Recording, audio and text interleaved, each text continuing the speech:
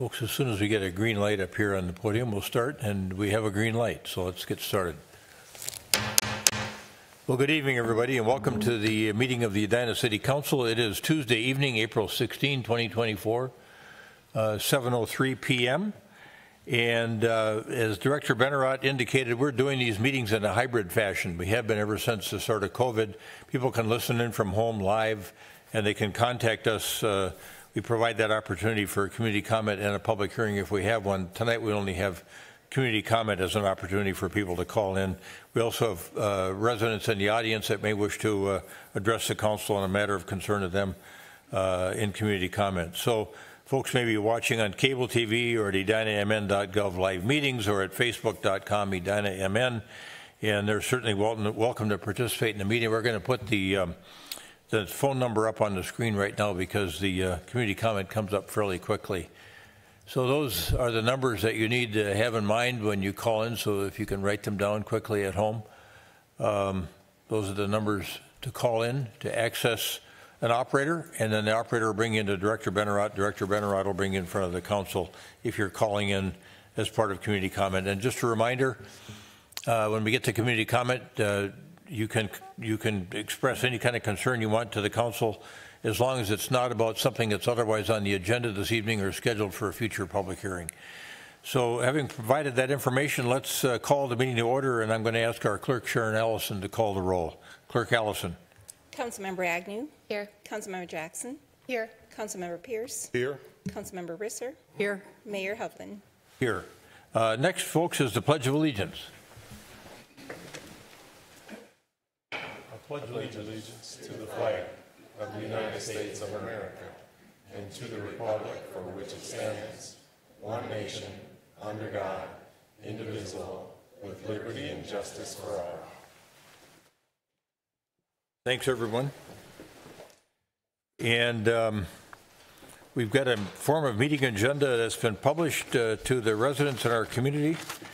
And is there anyone on the council or from a staff standpoint that wishes to modify the meeting agenda in any form or fashion? All right. Is there a motion to adopt the meeting agenda as published? So moved. Second. Member Jackson moves. Member Agnew seconds the adoption of the meeting agenda as published. Any further discussion? All those in favor of adopting the meeting agenda as published, say aye. Aye. Opposed? Carried. Meeting agenda is adopted. Next, we are now back at community comment. So folks at home, you should be thinking about getting ready to call in if you desire to talk to the council about something of concern to you. But first, I'm going to turn to any of our fellow residents in the audience that wish to address the council on a matter of concern to them. Again, you'll have 3 minutes. You'll get a yellow warning light when you got about 30 seconds to wrap up, and that way we treat everybody the same. And then when the red light goes on, if you can be wrapping up your comments, that'd be helpful. Good evening. Good evening. Mayor, council members, my name is Harry McClanahan, and I live at 7200 York. My wife Gloria and I have owned our home for 22 years, so when it comes to Edina's well-being, we've had skin in the game for a long time. I'm not here because I'm upset about anything you or the city staff have done, but to share two ideas about city government intended to help you make the most responsible decisions possible. Both points concern your dual roles as council and HRA members, and both apply to currently volatile, challenging topics like affordable housing. However, my hope is that you'll find my suggestions relevant regardless of the issue. My first suggestion, my first ask, is that the next time you're faced with a tough call and searching for a decision-making tiebreaker, remind yourselves whom you represent, and equally important, whom you do not. As you know, our government is not a democracy. It's a republic, a representative democracy, and you represent Edina's residents. You do not represent state, county, regional, Reed Met Council, nor, and this one's hard to overemphasize, aspiring Edina residents. Ideally and oftentimes those constituencies' needs align with ours. However, if or when they don't, our residents' policy interests always trump theirs. I realize there's more to consider when you're making tough calls, but the principle that your foremost responsibility is to current Edina residents is a red line you shouldn't cross.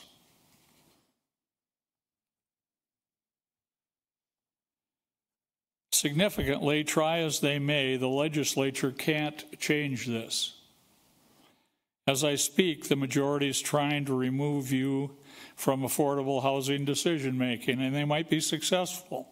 However, when the current session's dust settles, and it will, whatever local control capital you've retained still belongs to us, Edina's residents, exclusively, period, full stop.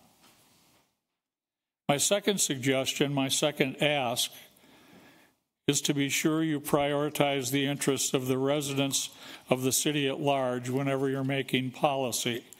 Edina does not have a ward system. Edina has an at-large system. So you've been elected to represent all of us, not particular neighborhoods or small areas.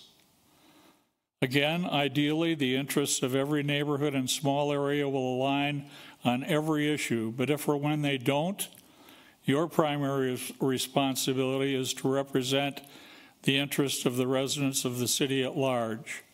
Finally, both suggestions apply equally to city staff. Different roles, of course. Same accountability, absolutely. I know it's all really simple stuff, except when it's not. Thanks for listening and good luck. Thank you, Mr. McClanahan. Anyone else in the audience who wishes to address the council on a matter of concern to them?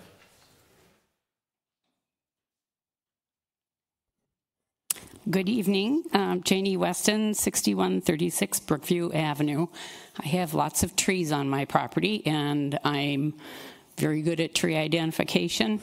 I have some comments about our tree ordinance as it stands now. I realize there's a Better Together Edina comment period on how it's written right now.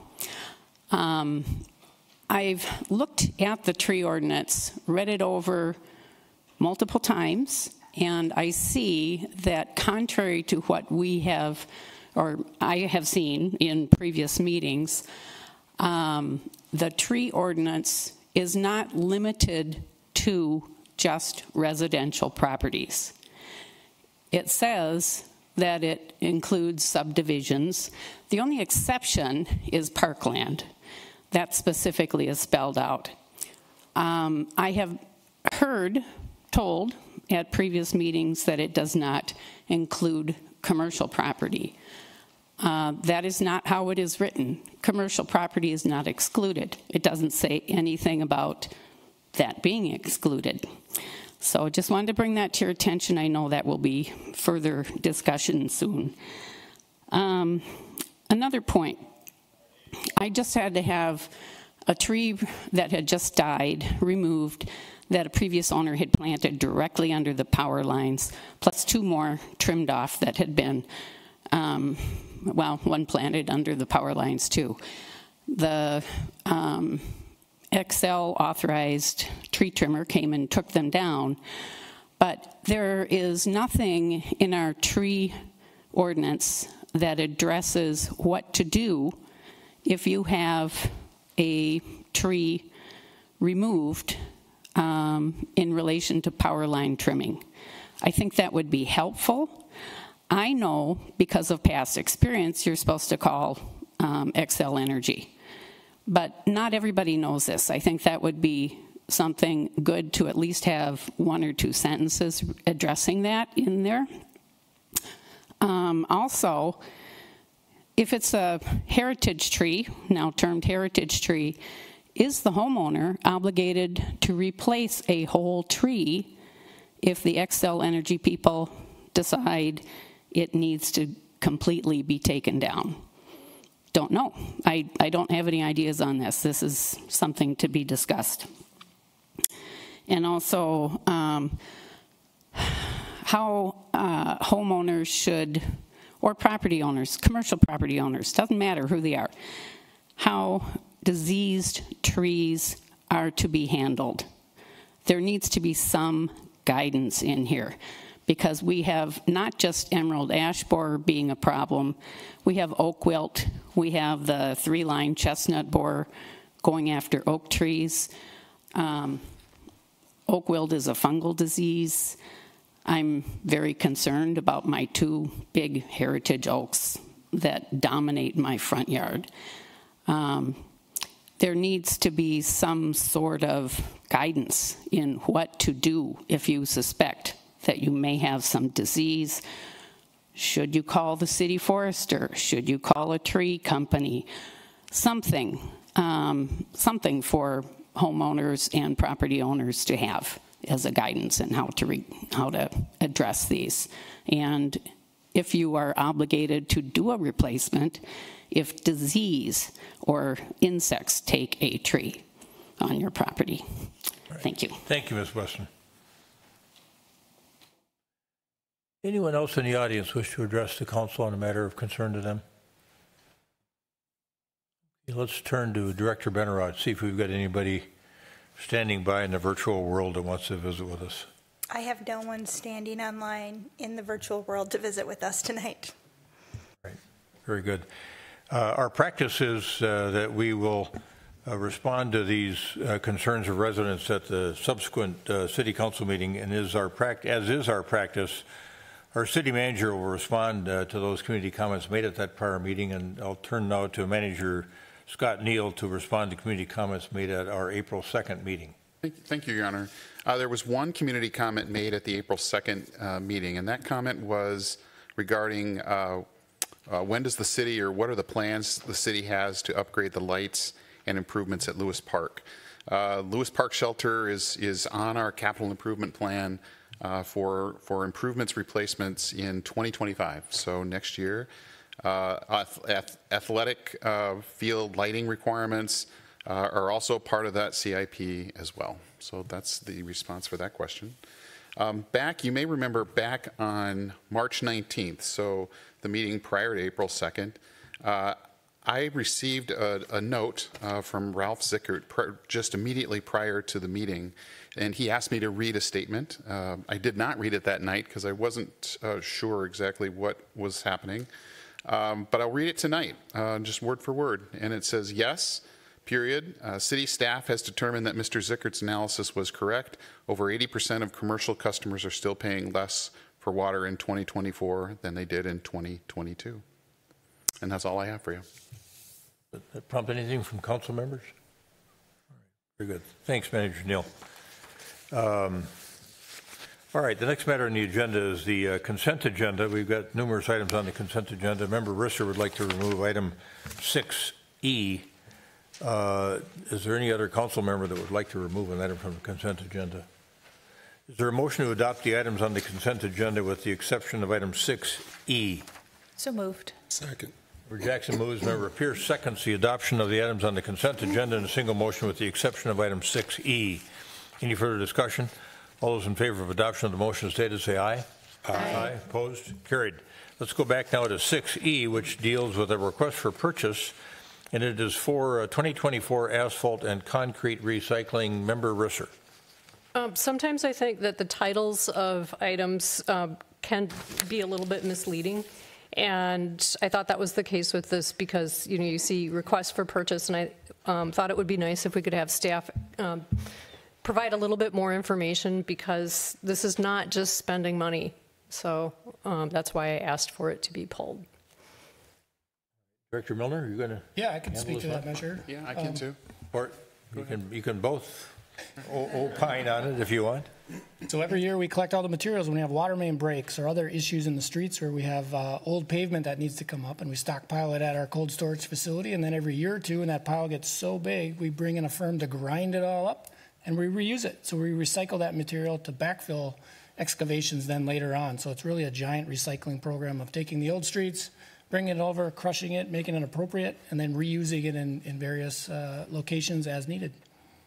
It's a very loud and disruptive couple of weeks when this happens, but it takes an enormous pile of broken concrete stuff and puts it into a pile that looks more like gravel and fill. And we use it again. We use it again. Yeah, good. Member Risser. So there is a financial benefit to this. Yes. I don't know that we've ever taken the time to characterize, it costs us $62,000 to do this. Do we save $50,000? I don't think we've done that, but we could. That wouldn't be too difficult to do. Member Risser, would you care to move the approval of the request for purchase for 2024 for asphalt and concrete recycling? So moved. Second. Got a motion by Member Risser, a second by Member Agnew to adopt the request for purchase for 2024 for asphalt and concrete recycling with Intex for the sum of $62,700. Any further discussion? All those in favor of adoption of the motion stated say aye. Aye. Opposed? Carried. All right, that completes our work in that portion of the agenda. We now go to special recognitions and presentations. And, this was a month or so ago, Manager Neal and I were talking about on the heels of the high school girls winning the state hockey tournament, the boys winning the state hockey tournament. We started thinking about all of the teams that had won championships this past year.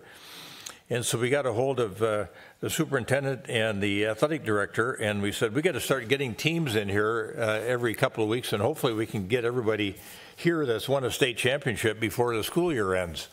So we're doing our best, and lo and behold, the first group here, Coach and I were talking earlier, you were here right when the city hall opened. You guys weren't even born yet. And one of those teams won the state championship as well. So we're here tonight to recognize the Edina High School boys swimming and diving team.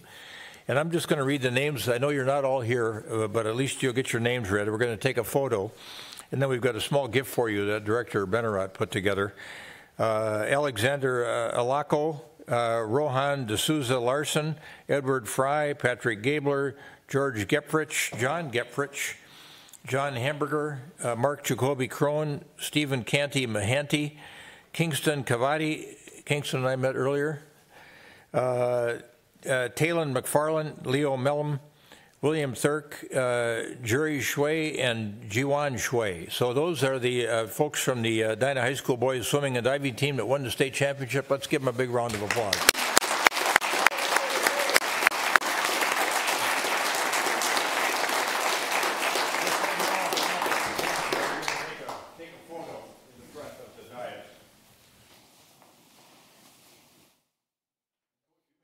Say some words or not, you're certainly welcome, or your captains, either way, both. No, we're just happy to we're happy to be here. Let's go take a photo first. Great.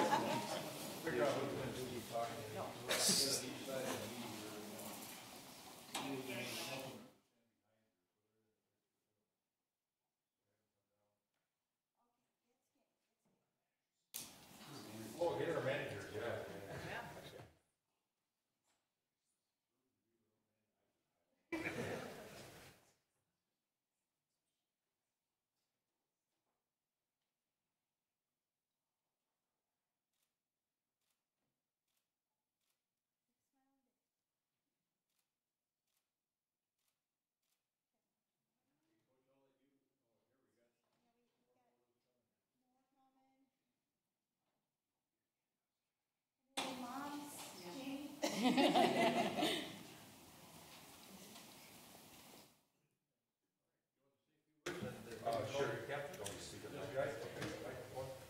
And here, Director Benarat's got what did you call them? Car coaster. Car coaster. There's one here for, I'll give you these to you. And then there's one for every coach and one for every person on the team and the manager. It's a prestigious Edina car coaster. One of a kind. In many places. One of a kind. Yeah. We're very honored and pleased to be recognized by the Edina City Council. Thank you, Mayor Hovland. As he mentioned, we were here.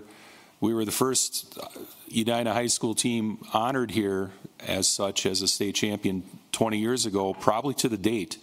We were the first team that was in the new facility.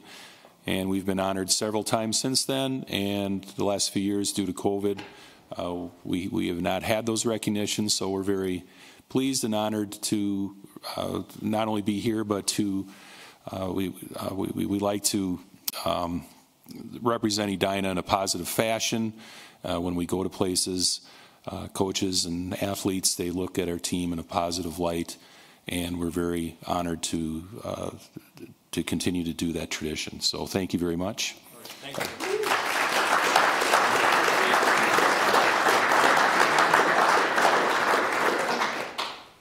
No? Okay.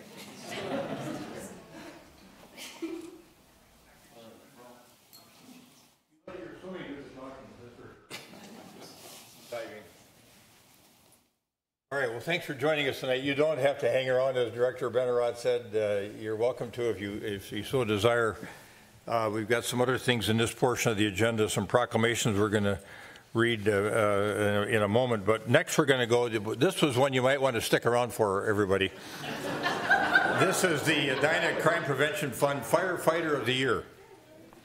And it is Allie Edie, and this is a person you should know and hear about, because our chief, Andrew Slam, is going to talk about her, and she is really a terrific addition to our fire department, our public safety personnel, our first responders. You know how important they are to everybody. So, Chief, welcome. Good evening, Mayor and members of the council. Thanks for making everyone stay for this. We appreciate that. Yeah. I'm here to talk about Allie Edie. The Edina Crime Prevention has supported the police department as a community partner, and they've recently begun supporting the Edina Fire Department as well. The Firefighter of the Year Award is another newly created award that will be presented annually to a firefighter who has modeled exemplary service, leadership, and dedication to serving the citizens of Edina. The first recipient of this award is Allie. Allie joined the fire department in 2020, in March of 2020, if you all recall that time and being hired.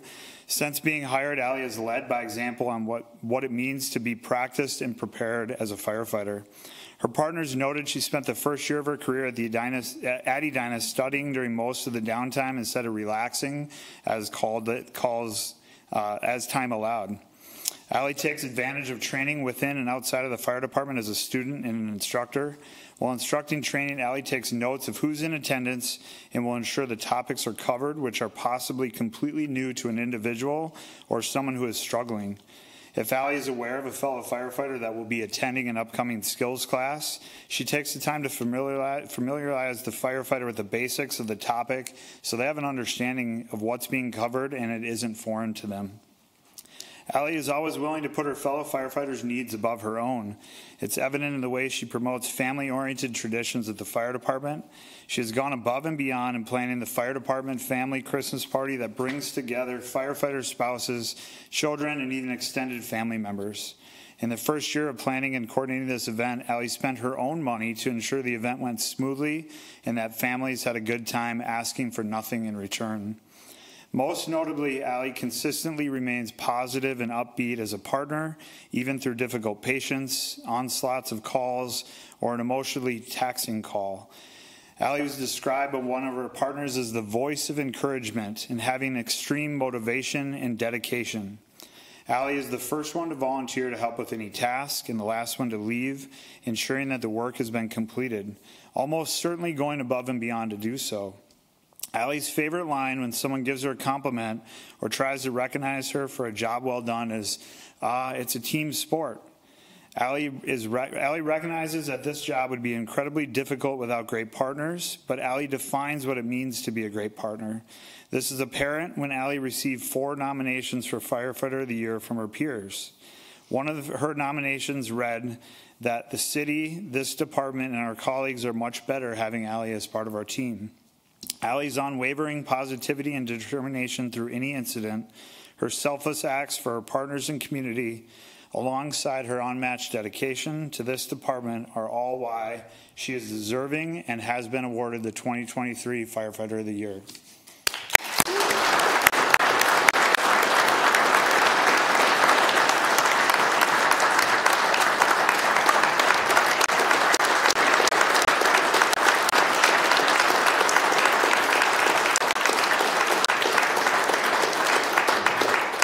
So Mayor Hovland and members of the council, Allie loves public speaking and has prepared a couple of notes here before the picture opportunity. All right, thank you. Thank you, Mayor and council members. Being nominated for Firefighter of the Year is an incredible honor, but it doesn't compare to the honor I feel every day serving this amazing community alongside of my peers in the fire and police departments. Author John Maxwell once wrote, "Nothing of significance was ever achieved by an individual acting alone. Look below the surface and you will find that all seemingly solo acts are really team efforts." This award belongs to me as much as it does to my incredible shift and department, and I wouldn't be here without the support and encouragement of everyone, so thank you all.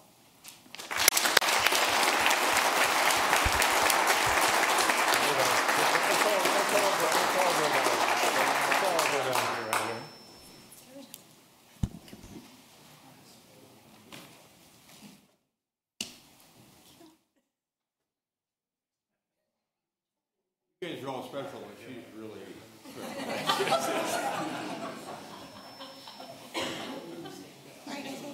Get skinny, get skinny.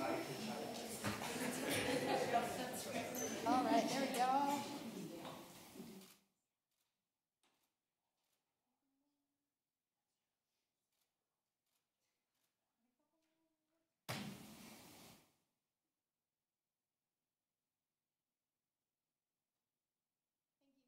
One more. One more.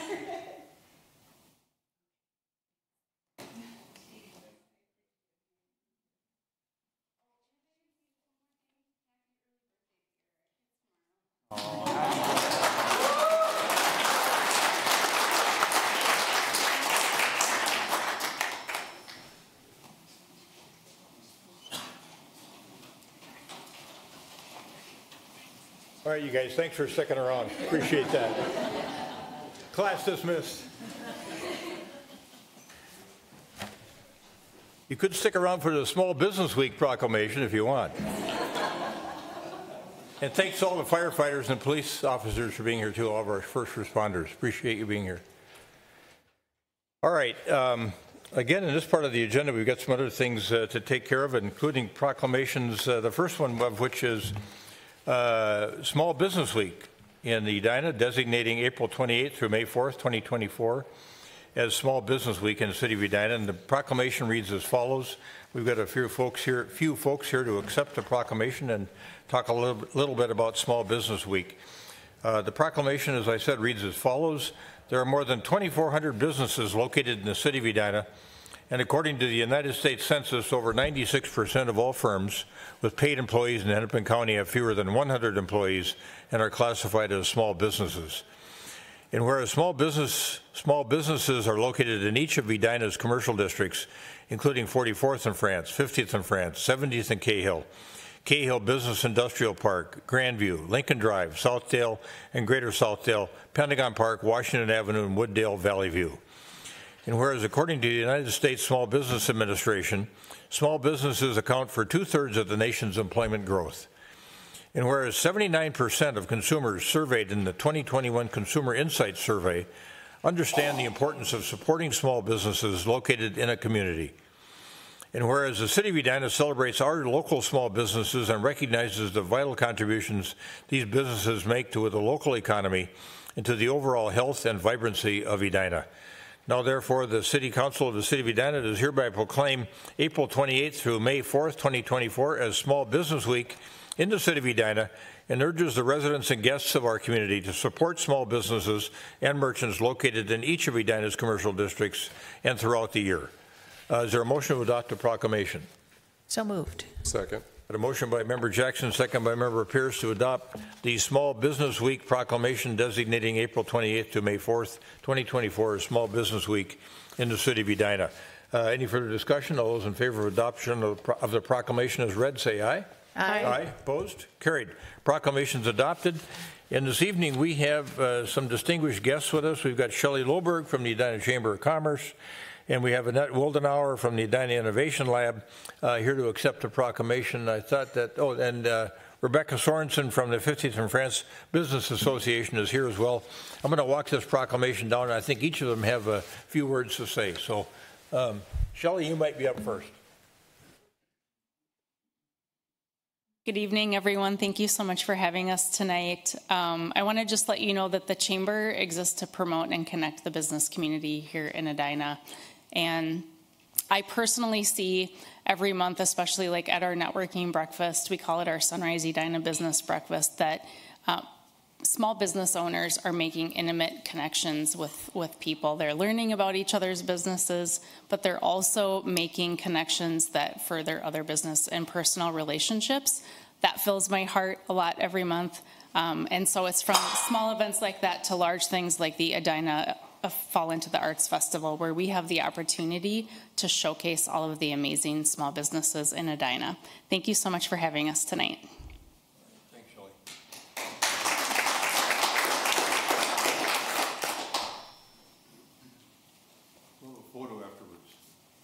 Good evening. I'm Annette Wildenauer, and I run the Edina Innovation Lab. We offer executive education to entrepreneurs, and I have the privilege of working with many of those businesses for a 6-month period in helping them grow their business. It is so exciting to see small businesses thrive and grow. They are the backbone of our economy, and it is a privilege to work with them here in Edina.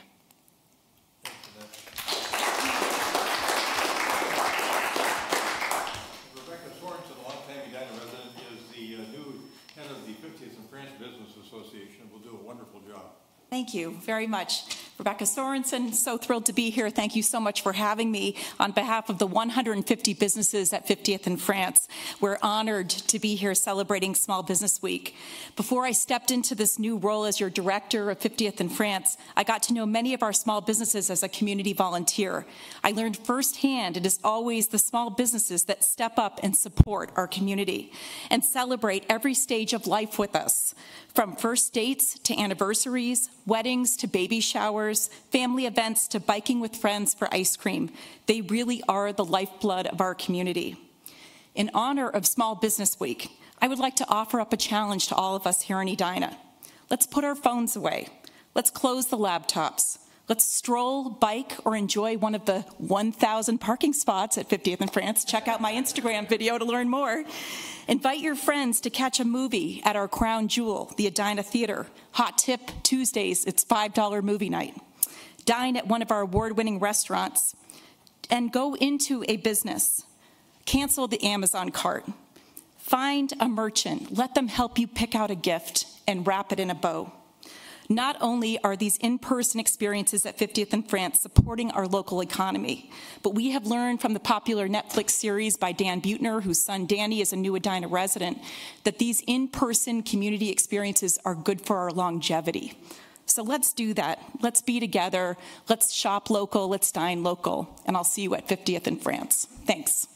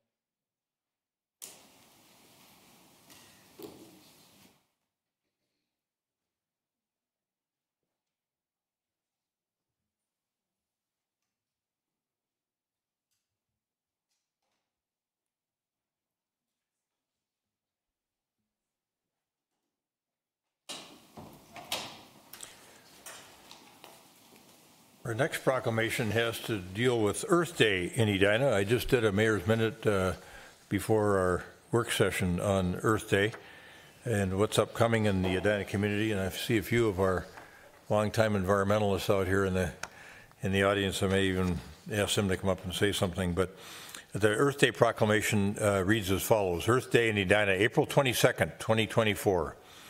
Whereas Earth Day is commemorated annually on April 22nd to demonstrate support for environmental protection, advance sustainability initiatives, and raise awareness about climate change.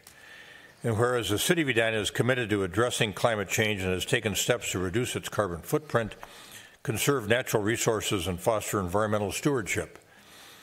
And whereas in 2021, the City of Edina adopted a climate action plan, which lays the foundation for those who live and work in Edina to imagine a future where the earth and all who live on it can thrive.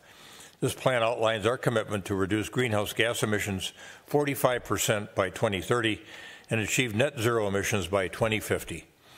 It includes integrating sustainability into our programs, policies, and activities. And whereas Edina residents and businesses have demonstrated a commitment to environmental sustainability through various initiatives, such as adopting renewable energy, participating in the organics recycling program, and supporting local conservation efforts. And whereas Earth Day serves as a reminder of our responsibility to the earth and to future generations to leave a livable world. Now, therefore, the City Council of the City of Edina does hereby proclaim April 22nd, 2024 as Earth Day in Edina, and encourages all residents and businesses to recognize the importance of protecting our environment and combating climate change, participate in local Earth Day events and initiatives aimed at environmental education and action, commit to making sustainable choices that reduce our impact on the planet, and support programs that promote clean energy conservation and a healthy, sustainable future. Is there a motion to adopt the proclamation as read? So moved. Second. Member Jackson moves. Member Agnew seconds the adoption of the proclamation designating April 22nd, 2024 as Earth Day in Edina. Any further discussion? All those in favor of adopting the proclamation as read say aye. Aye. Opposed? Carried. And our engineering director, Chad Milner, is here to accept the proclamation. But I'm going to ask Paul Thompson, I know this is a bit of a surprise to him, to come up and talk about what's going on in Weber Park this weekend. I think as we get done with Director Milner, you can come up. Director Milner. Thank you, Mayor, members of the council. We really appreciate the commitment that the council has to environmental sustainability as stated in this proclamation. I just wanted the public residents to know that there's a lot of programs out there right now to take advantage of. From the city standpoint, we have a climate action fund that'll help with matching funds to do solar panels or HVAC improvements on your property. You can call and get home energy audits paid for through this fund at your individual homes.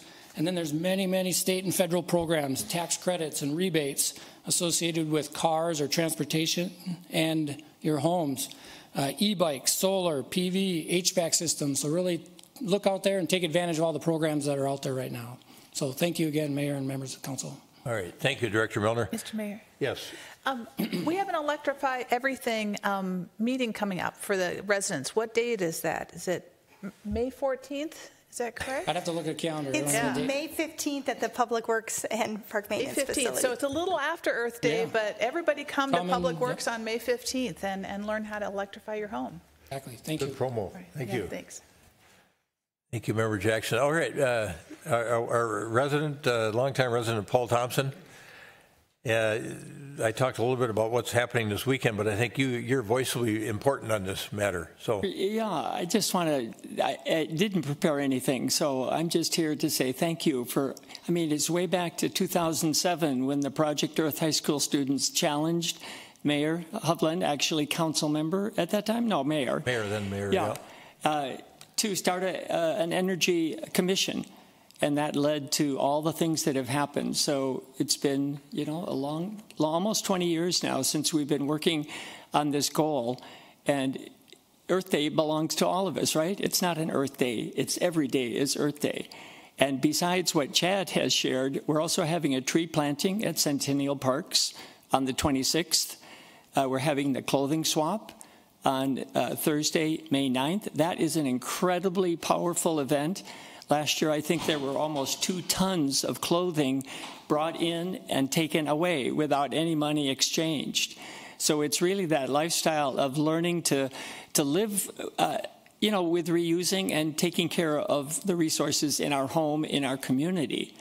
So our Morningside Neighborhood Association has been planning an Earth Day event for this Sunday.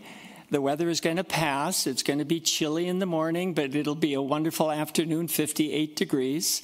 Mayor Hovland and Heather Adelson, our state rep, will be giving words of welcome. The Teardowns, the great Morningside rock band, is going to be playing sets. We have an orchestra quartet from the high school. face painting, all kinds of things. The neighbor said, make it fun, Paul. It's got to be fun to get the people coming out and participating. So it's going to be 4 hours of music, food, fun, and then learning about whatever the next steps are for each individual family.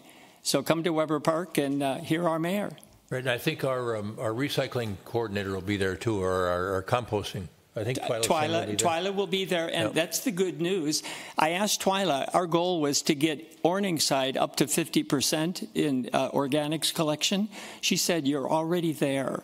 So now our new goal is 75%, and to get the city up to 50%, because 80 tons a month is what we're collecting. That's a huge, huge savings in energy and in greenhouse gases.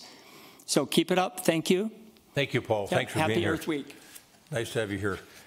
And Mindy as well. Thank you. All right.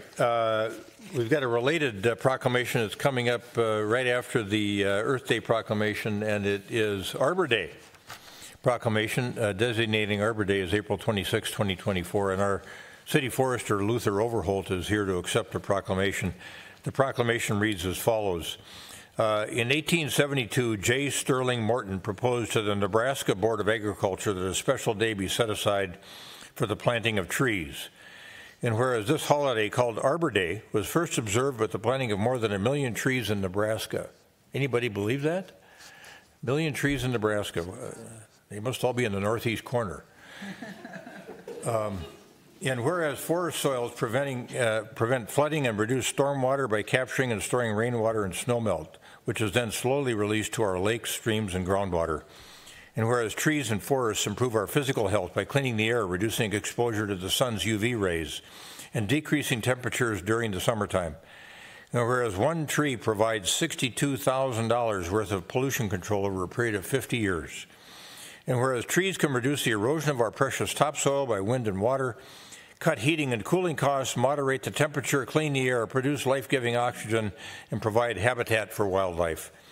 And whereas forests create high-quality drinking water by acting as a natural filter, and whereas Edina is proud of the beautiful shade trees which grace our homes and public places, now therefore the City Council of the City of Edina does hereby proclaim April 26, 2024 as Arbor Day in the City of Edina, and calls upon the spirited and foresighted citizens of Edina to plant trees now for our pleasure and that of future generations. Is there a motion to adopt the proclamation as read? So moved. Second. Member Jackson moves. Member Pierce seconds the adoption of the proclamation on Arbor Day as read, designating April 26, 2024 as Arbor Day in Edina. Any further discussion? All those in favor of adoption of the proclamation as read, say aye. Aye. Aye. Opposed? Carried. Proclamation is adopted.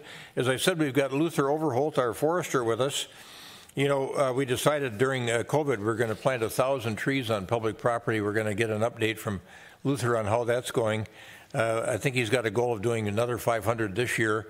And then you're probably going to have a tree sale again for private parties that wish to put trees on their own residential lots. So we'll hear a little bit more about that from you. Thanks for being here, Luther. Thank you, Mr. Mayor and Council. Yes, that is all correct. So with the ARPA funds over 2022 and 2023, we planted over 1,000 new trees in the city with those funds. On the city website, I have an interactive map on there that shows where each of those have been planted throughout the city. Right now, I have a tree sale going on for residents as well. We have 600 trees available this spring. They'll be picked up on Mother's Day weekend, and then we'll have another 400 trees available for this fall. So kind of splitting it a bit with spring and fall planting.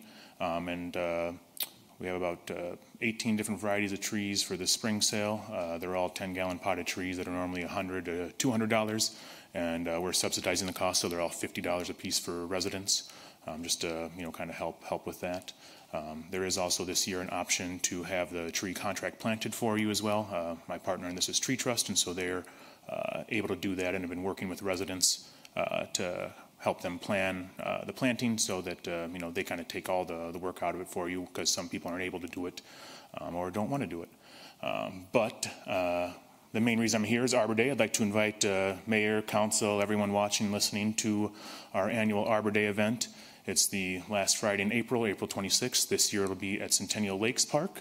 We'll be kicking off around noon and going until 4 o'clock. We'll be planting around 90 new trees at Centennial Lakes. Many of you may know Centennial Lakes already has a lot of trees, and so the majority of the trees we will be doing will be along the promenade, which is still considered a part of Centennial. And so maybe, not in the park proper there, but it'll be along the adjacent walking trails and paths throughout the promenade. We'll have music. The high school marching band will be there to provide music. The Edina Art Center is helping out with art carts, so some activities for kids. We'll be doing kind of tree cookie prints. So, take the slice of the tree, put ink and paint on there, and then, put it down on paper for children. There'll be free tree seedlings available. And then Edina Liquor will have beer and wine sampling as well, right by the Hughes Pavilion. And so just kind of trying to grow the event every year and, looking forward to it as always. Thank you very much. All right, can you tell us how somebody would go about ordering a tree? You got 600 of them. How do they sign up, or how do they purchase a tree this spring? Yep, so if you go on the quickest, easiest way, if you go on the city website, put in tree sale in the search bar in the top right-hand corner. It'll come up with a link. The link brings you to Tree Trust's website. They're the host. You do have to log in and create an account because everything is done online now. They, take your credit card information. If you have any difficulties with that, there is a number on the bottom of the page. You can call them, and they're more than happy to help get people registered as well, and do it over the phone. There's, like I said, I think 18 different tree varieties available. We're sold out of a couple now, so maybe it's closer to 15 now. But we'll have, some different ones available again in the fall. Kind of have it divided up as like a fruit tree section, a large shade tree section, and then kind of a smaller tree section for under power lines, just, a bunch of different options. And then a conifer section as well for some pines and spruce and other coniferous trees for kind of more of that, natural fence or, other options like that. Very good. Other questions for Mr. Overholt? All right, well, thanks for being here. And here's that proclamation if you want to. Thank you. All right, we've got two other proclamations this evening to read and adopt. And one is with regard to something called Days of Remembrance that we've been doing since this first came about, probably 13 years ago or so, on a national basis. And I'll read the proclamation. We've got Jim Nelson, who's a Human Rights and Relations Commission member, here as a commissioner to accept the proclamation. The proclamation designates May 6, 2024 as the Days of Remembrance event day. And that's usually an event we have right here at the City Hall, and I'll let Commissioner Nelson talk about that a little bit when he comes up to accept the proclamation. And the proclamation reads as follows: whereas the Holocaust was the state-sponsored systematic persecution, annihilation, and genocide of 6 million Jews and millions of other Holocaust victims by Nazi Germany and its collaborators between 1933 and 1945, with 17 million people murdered. And whereas the history of the Holocaust offers an opportunity to reflect on the moral responsibilities of individuals, societies, and governments, and whereas we, the people of the city of Edina, should always remember the terrible events of the Holocaust and remain vigilant against hatred, persecution, genocide, and tyranny. And whereas, despite the lessons of history, acts of genocide are to this day being perpetrated in many parts of the world, and horrific crimes motivated by bias are being committed in this country. And whereas we, the people of the city of Edina, should actively rededicate ourselves to the principles of individual freedom in a just society. And whereas the Days of Remembrance are set aside annually, occurring in April or May, to coincide with the national celebration of Yom HaShoah, for the people of the city of Edina to remember the victims of the Holocaust, as well as to reflect on the need for respect of all peoples and continuing vigilance against bias and genocidal acts. And whereas pursuant to the Act of Congress, the United States Holocaust Memorial Council designates annually the Days of Remembrance of the victims of the Holocaust, including the Days of Remembrance known as Yom HaShoah. Now therefore be it resolved that the City Council of the City of Edina does hereby recognize and continue to promote Days of Remembrance in memory of the victims of the Holocaust and in honor of the survivors as well as the rescuers and liberators, and further proclaim that we, as citizens of the City of Edina, will work to promote human dignity and confront hate whenever and wherever it occurs. Is there a motion to adopt the Days of Remembrance proclamation? So moved. Second. Member Jackson moves. Member Agnew seconds the adoption of the Days of Remembrance proclamation as read. Any further discussion? All those in favor of adopting the resolution or the proclamation say aye. Aye. Aye. Opposed? Carried. The proclamation is adopted. I'm going to walk down and hand it to Commissioner Nelson, and he has a few remarks, I believe.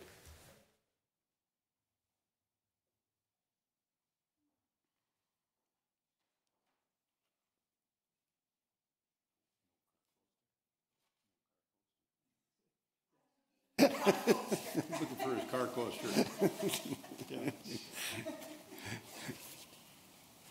Thank you, Mr. Mayor and members of the City Council. This proclamation is the continuation, as the Mayor said, of the city's observance of the Holocaust Days of Remembrance, which actually began back in 2011 in Edina.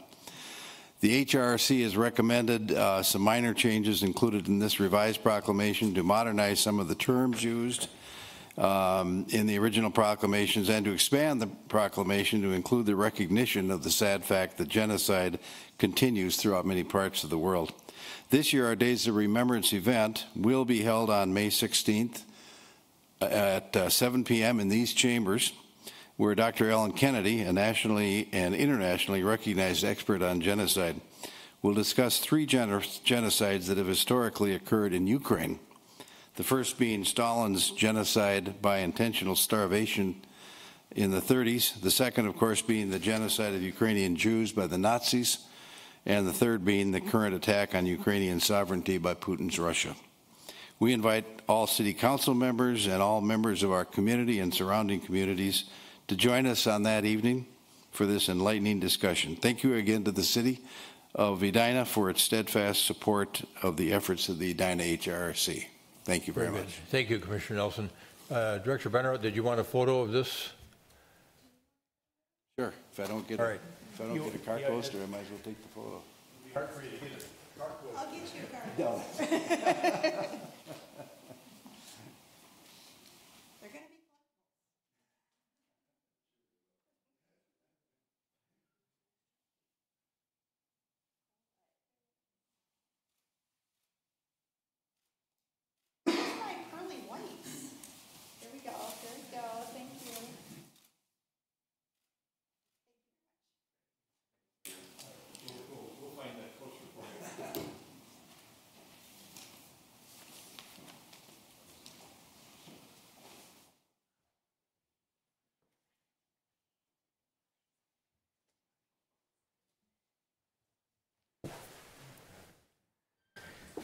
And the last matter in this portion of the agenda is the proclamation involving Building Safety Month.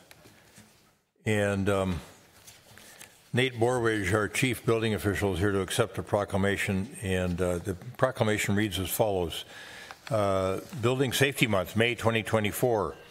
Whereas our City of Edina is committed to recognizing that our growth and strength depends on the safety and essential role of our homes, building, and infrastructure play, both in everyday life and in times of natural disaster. And whereas our confidence in the structural integrity of these buildings that make up our community is achieved through the devotion of vigilant guardians, such as building safety and fire prevention officials and others in the construction industry who work year-round to ensure the safe construction of buildings. And whereas these guardians are dedicated members of the International Code Council that are experts in the built environment to create and implement the highest quality codes to protect us in the buildings where we live, learn, work, play, and whereas these modern building codes include safeguards to protect the public from natural disasters, such as hurricanes, snowstorms, tornadoes, wildland fires, floods, and earthquakes.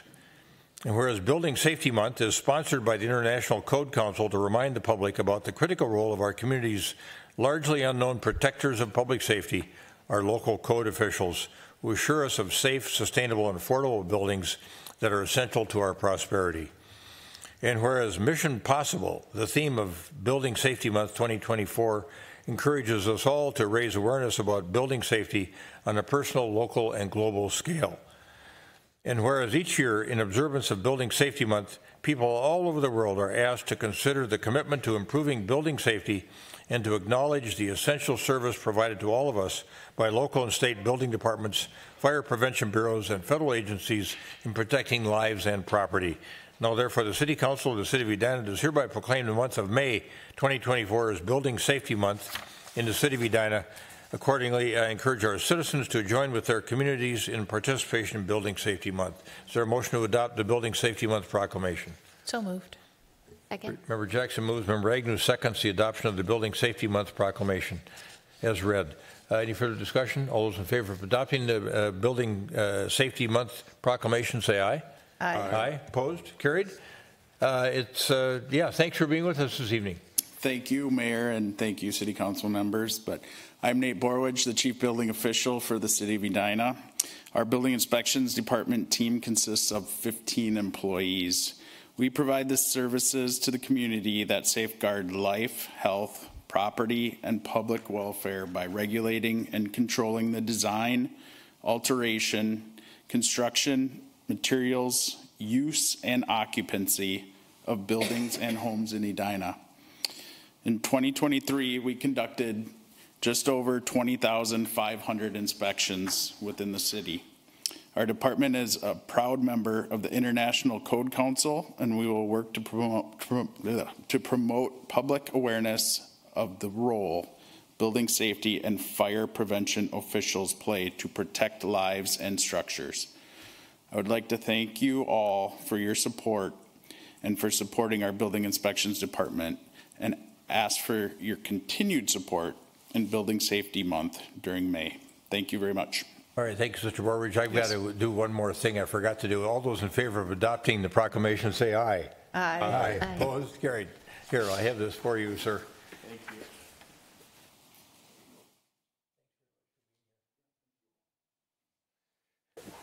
All right, that concludes that portion of the agenda. As mentioned earlier by Director Benarott, in the public hearing portion of the agenda, we just have a matter there that we're going to continue to May 7. So is there a motion to continue the public hearing to May 7, 2024 on the request for preliminary rezoning and site plan variances and subdivision for 6600-6800 France Avenue South? So moved. Second. Member Jackson moves. Member Pierce seconds the continuation of the public hearing on Resolution 2024-24 involving the preliminary rezoning and site plan variances and subdivision request for 6600 to 6800 France Avenue to May 7, 2024. Any further discussion? All those in favor of continuing this matter to May 7, 2024? I do have a question, little comment. Go discussion. Ahead. Discussion. And this has to do with our process. And because this particular public hearing has been moved 2 times, I did dig into the Minnesota statute about public hearings, and I reached out to the League of Minnesota Cities to find out if you are moving a public hearing, do you need to then go through the notification process that involves printing information about the public hearing in the local papers? And the researcher at League of Minnesota Cities said, yes, you do, but apparently our protocol here in Edina is not to do that. And I guess I would like more clarification from our attorney or the city manager about that. And, you know, I want to ask other council members if maybe we want to change that policy. Manager Neal or Mr. Kendall? Sure, I can start, and then Mr. Kendall can fill in as well. The practice that we use to continue a public hearing to a new date is pretty typical compared to our peer city, compared to all cities actually. As long as that continuance is granted by the council in a public council meeting, we do understand. I had a chance to look at the response that Councilmember Risser got from the research associate at the league as well, and we can move toward that process. It might be better in some ways, but our current process meets the compliance of state statute, and I can let Mr. Kendall talk about that. Thank you. Mr. Kendall. Mayor, Council, that is correct. The statute allows, as long as you note the date, time, location of the next continued meeting on the record when you do continue it, the statute allows for that. I think that's what most cities in Minnesota do. Of course, you have the option to do more than is legally required, but you are meeting current legal requirements. So we talked in our work session today about having a session soon on a number of different issues. I wonder if this would be a good one to talk about within the context of that potpourri of ideas that we had for discussion. Member Risser. I think we really should take a look at this, particularly because it got me thinking that really there's no motivation for a developer if you're concerned about public pushback or to move it to a different date. It doesn't seem to be the case that there would be any kind of motivation not to do that. The other thing is you could say, well, those who are following this will know because they'll show up and then it won't happen and they'll have to come back. And in this case, I think word got out so that people are not here. But a significant number of people got up and left when they found out that this hearing was not happening at our April 2nd meeting. The developers do notify residents nearby with mailings, but I think it's very possible you could have somebody who gets a notice who goes, oh, I'm going to be out of town, I can't do this, or I can't make it, I've got work. And so if you had a new notice that said it was a different date, you might actually be able to show up. So I think there's situations where this really could make a difference in whether or not somebody decides to participate. So yes, let's talk about this at a meeting where we're discussing other things. Good, thank you for that. Anybody else have a comment? All right. All those in favor of continuing this matter to May 7, 2024, say aye. Aye. Aye. Opposed? Carried. Now we're on the reports and recommendations portion of the agenda, and the first matter there is a resolution 2024-29 accepting donations. And is there a motion to adopt resolution 2024-29? So moved. Second. Jackson moves and Agnew seconds the adoption of resolution 2024-29, which accepts donations on behalf of the city of Edina. Any further discussion? All those in favor of adoption of the resolution 2024-29 say aye. Aye. Aye. Opposed? Carried. And motion's approved. Resolution's adopted. And in this reporting period, the Edina Crime Prevention Fund has donated a little over $1,800 in challenge coins to the police department, and then also took care of some certificate frames. So thank you to, again, as always, to the Edina Crime Prevention Fund for the ongoing support for our first responders in both the police and fire departments. Next matter is, this portion of the agenda is the consideration of a conservation easement and purchase of vacant land at 5235 Highwood Drive. And I think Director Teague has this matter. I don't know if you had any preliminary comments, Manager Neal? I do have some just introductory. No, but Manager Neal has nothing. I don't. We're going to. All right, we're going to go right to Director Teague. Yep. All right, good. Yeah, this is, I think folks will find this pretty interesting. So, yes, thank you, Mayor, members of the council. So Andy Carter, on behalf of some of his neighbors, are requesting that the council consider the purchase of the vacant land that's located at 5235 Highwood Drive. It's about a 19,000 square foot piece of property that's vacant. And there's a lot of very mature oak trees that fills the site. Mr. Carter has purchased that property last year. Again, it's a vacant single-family residential lot where a single-family home could be built. Mr. Carter hopes to add a piece of that property to his lot. His lot is to the south of this property. The property owner to the west would also add a portion of this lot to their lot to make it quite a bit larger. And the result is the parcel C that's included on the survey in your packet, and part of Mr. Carter's presentation will show that. The remaining parcel is about 9,000 square feet. So the request, again, is for the city to purchase that property at an amount of $150,000. That's the value of the raw land itself. And then put a conservation easement over that property. The neighbors would then pay the city back through the 429 assessment process. This is similar to the project the mayor may remember about 3-4 years ago that we did on Oak Lane. There was another single-family vacant lot where a home could be built. In fact, the property owner at that time was proposing a home. The neighbors went together and purchased purchased the lot. Again, the city purchased it with the reimbursement through that 429 process. So with that, I will turn it over to Mr. Carter to present their case. All right. Thanks, Gary. Mayor, council, city leadership, thank you. Sorry about that. Thanks for having us. I thought the proclamations for Earth Day and Arbor Day were very appropriate and powerful. I think what could be even more powerful is taking action on those proclamations. And there's an opportunity to do that right here. Mr. Carter, would you give us your address too, please? Yes. I'm at 6012 Pine Grove Road. I've got my neighbor Andy Bennett here, and then Leonard Blum as well back there. I'm at 5229 Highwood Drive West, and I've enjoyed working. Okay, how about this? Yeah, that would be fine. Thanks, Mr. Thanks, Yeah, Mr. I've Bennett. enjoyed the last number of months working with Mr. Milner and Mayor Hovland and Mr. Neal and you too, Mr. Teague. So happy to be here tonight.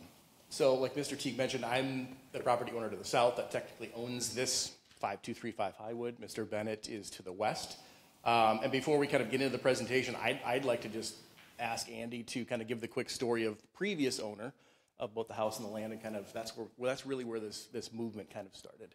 Sure. I'm going to go back to what Paul actually said earlier, because I was a longtime resident of Morningside for years and remember filling out a survey and talking about how we at the Morningside Neighborhood Association could improve our city canopy. That recommendation I made, and lo and behold, this city and its effort hired Luther, not necessarily because of that comment, but it's an innovative group here. And my wife and young family moved from Morningside about a year ago and bought the home of Susie Hogland, who was her husband Gene preceded her in death by about 7 years, but she was a widow living in a house that had this adjoining lot to it. She owned that as well. And it wasn't in the Bennett budget to buy that vacant lot. So the trustee put it up for sale after offering it to us. And the property, I think, based on comments I received from neighbors, we talked to all the neighbors, they said, oh, Susie always envisioned this as just remaining undeveloped green space and urban forest. And so we liked that idea. And in fact, the trustee liked the notion of it, but had fiduciary duties and put it out to sale, was put under contract by by a builder, and later fell out of contract by that builder after they realized that the property, while a single-family residential lot, has some very technical and tough geotechnical aspects that would require some pretty significant variances due to the height and slope of the property and the setback requirements of the property and the surrounding homes. So through a long process, the price of the property got whittled down to a price that we think was quite fair, and my good neighbor here, Mr. Carter, took the opportunity to kind of secure it for all of us neighbors, and including himself and perhaps the city. Nice, yeah, thanks, Andy. So really Susie's wish of keeping this a green space along with the city's climate action plan, I think, really provides a win-win for both the neighborhood and the city here. So we'll go through some quick details. So just so everybody's aware where this is, it's down Vernon, north on Blake, and east about a block just on the southern end of Mirror Lake, as you can see in the circle here. And then before we start talking about the trees and some water, let's not forget about wildlife and biodiversity here, okay? So I do a lot with sustainability for my job. People often, forget about, the animals who live here. So I took all these pictures within a week. It was right around that late March snowstorm. We've got a lot of stuff, a lot more stuff here, but just again, let's think about this while we're talking about the trees too. Okay, so real quick map of this lot. So the lot is in dark green. The three different proposed parcels are kind of bordered by that light green shade, and parcel C is what we're really getting after here. So Mr. Teague said, Our wish is for the city to purchase it. I like the word finance better because the city will recoup all of this $150,000 potentially right over the next 15 years in whole. Is there some opportunity cost lost there for utilization of that money? Possibly. But I think it's well worth it to see exactly what we're getting here and how it applies to the Climate Action Plan. So, again, I just wanted to point out a visual view of this. This is the lot in black there, full of mature oaks, 20 to 25 in total, depending on how you grade their age, but it is a full canopy. It is very, very mature, and I always come back to, okay, is it cheaper to, right, maintain something you already have, or, right, to start from the ground up with saplings and wait 100 years for it to look like this? I think let's just keep it the way it is, right? So, again, to the right, I kind of highlighted in blue about an area of 60 or so acres that is really, really heavily forested in this area. And the little green circle, of course, is where this lot would be in between some property already owned by the city. But really, I mean, it's centrally located in this primary canopy region of southern Mirror Lake. So a very, very unique space in the city. Okay, so why does this make sense? I'll hit on two portions of the Climate Action Plan. Number one, water. So the manner we want to split the lots, right? Those three parcels I already outlined. It's going to be very difficult to build a home on the property, right? Parcel C is about 0.22 acres. It's 48% of the 0.45 acre overall lot. So what does that bring us if no house is there, right? There's no additional roof, okay? So I'm reminded of two lots that just got bulldozed, every tree taken out on Olinger Boulevard, about a half mile south of this. They've got a dark roof, a dark driveway, no trees anymore. That's what we don't want, right? So no roof, no additional driveway, no impervious surfaces. That's called out in the Climate Action Plan. No removal of trees, right? So the trees are anchoring that hill. There's going to be no erosion. And therefore, right, no extra fertilizers that a lawn might put into Mirror Lake or additional drainage from the construction, et cetera. Green space and trees, this is probably the bigger area, right? So again, it's in the heart of one of the biggest urban canopies in Edina. I already kind of touched on this point, maintaining existing, far more efficient than planting new, right? It's already there. You don't really have to do anything. Again, it's an established canopy that, trees are not buildings, right? You cannot tear it down and put up a brand new building. You have to wait. Time, right? You cannot buy time. There's 100-year-old trees already there that collect much more carbon than a sapling would. So again, this is just letting the trees do their thing. And then again, I think this maintains the gap. So I think I put close here. There's the 2024 to 2030 tree cover acreage gap that I calculated that's outlined in the Climate Action Plan is about 237 acres. This would just prevent us from going backwards, right? So just let's maintain. Let's not go backwards and then have to replant, right? Let's just maintain. And then again, just in further detail, so here's another satellite picture of the lot. You can see my house very, very close to the lot line. My house was built in 1928. That's kind of the plat that the city did back, I think, in the 50s or 60s. At any rate, very, very wooded. Again, maintaining the existing canopy. There's no money spent on new trees, okay? We've talked actually in this city council meeting multiple times about new trees. There's a cost to some of that. This would not have a new tree cost. Again, maintaining that acreage gap, don't go backwards, right? Let's not allow deforestation here. Let's just keep it. I already kind of touched on, the majority of those trees in this picture are in the parcel C that we'd love the city to help finance. And then carbon capture, which has already been mentioned in this meeting, and erosion, I mentioned that too. So again, this is kind of data for you guys to take and think about, but that's kind of it. And real quickly, just going back to that aerial image, what it sort of belies is the true nature of this piece of land, which is it has a 32-foot rise from the curb to the back of the property, and it doesn't plane out anywhere, and it really is kind of one of the reasons why this home builder broke the contract and walked away from the deal. I think he realized ultimately it's just not a buildable site, or one that would require immense expense to figure out. Okay, and then just real quick, the neighborhood group participation, right, in the kind of financing or the paying back the city. Again, it's everybody really surrounding this lot. We've got verbal commitments ready to be written up formally, but 8 confirmed neighbors surrounding the property that are for this. Leonard's done a lot of work in getting signatures for, petition if that's necessary, but everybody's in agreement here that lives around the property. So finally, the ask, okay? We are asking the city, not to outright buy, but to finance. So, cash up front, yes, but recouping all of that cash over the next 15 years via the tax assessment. And again, we've already got verbal commitments of each neighbor and their, portion of that tax commitment, and that would be equally rationed over the next 15 years onto their property taxes as a special assessment. And then we're recommending the city put this parcel C in an environmental trust with a definite date. So that'll obviously, right, post-seed any of us moving.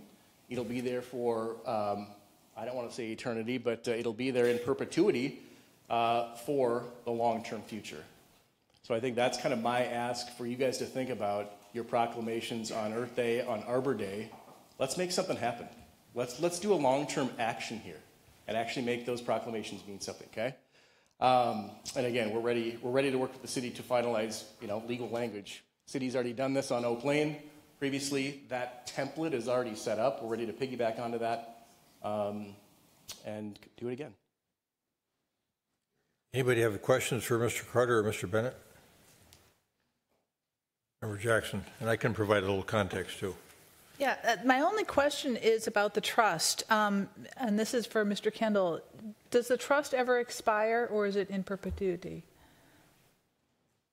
Mayor, Council, I would suggest we probably do a conservation easement. Conservation easement. Okay. Yeah, I haven't looked at the exact mechanism, but I'm sure it could be done. I think a conservation easement would be probably more appropriate than an environmental trust, but I could work out the details on that. Okay, terrific, because this is a great idea. Thank you so much for coming forward, and I want to make sure that it lasts.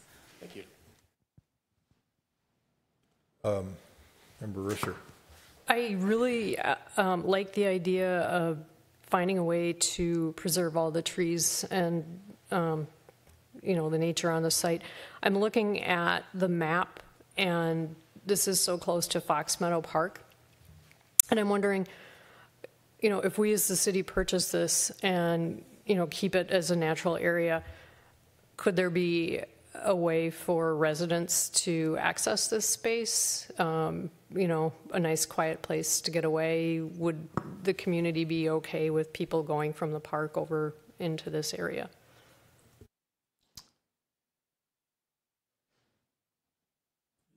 So, wants to comment on that? Yeah. You can answer, but I'll give my comment too. Sure. You go ahead. Yeah. Okay. I mean, like I said, the city owns quite a bit of forested property in this area. There's already a park there. I don't know if this, to me, would make sense for other residents to own. I know that's probably not of the wish of the neighbors. If you want a direct answer. I'm thinking more public access, not changing ownership. No, but here's why I don't think that works like you might want to have it work in a park. Because if you go over there and look at the property, it's exactly as Mr. Bennett described, Mr. Carter described. And I've been over there probably half a dozen times to look at it from the beginning of this process. And it's basically unbuildable, and it's got a real sharp increase in elevation. The only place you could probably put a driveway would have been right on the cul-de-sac, and then try to work your way back in there. It would. I don't see where, other than maybe as a hiking trail to get through there, back to that nature preserve above, I'll call it a nature preserve above Pine Grove, at the end of Pine Grove. Really, it doesn't, you couldn't use it like you'd use a park. Right, yeah, I mean, it's landlocked, right, by everybody else's property, as you can see in this map. So we've got Zalvarel's, yep. The Nygaards, Carters, Scott's, Bennett's. So I don't know if it could ever be an access anywhere. So leave that slide up there. I think this Sure. is really a good one. So when we did this years ago over on Oak Lane, I'm going to just use this as kind of an example. It's not entirely apples to apples, but think about this cul-de-sac in the middle as being bigger, and that was a lot that was an outlot, and there was a driveway in, like where it says Highwood Drive. On Oak Lane, you could work your way back into this lot that was right in the middle of a bunch of other houses that already existed. And it was a real natural area. It had some water features in it, hard to get back to. And the neighbors all came and said the same thing that these folks are saying, is that, gee, we don't really want to see anything built there. And the guy who had it under contract was really cooperative, was another Edina resident, and we worked to a point where we got that into, I think that was a conservation easement. Yeah. And so then the neighbors did the same thing there. They decided how they were going to get assessed. We did an agreement with the city on how they got specially assessed on the property.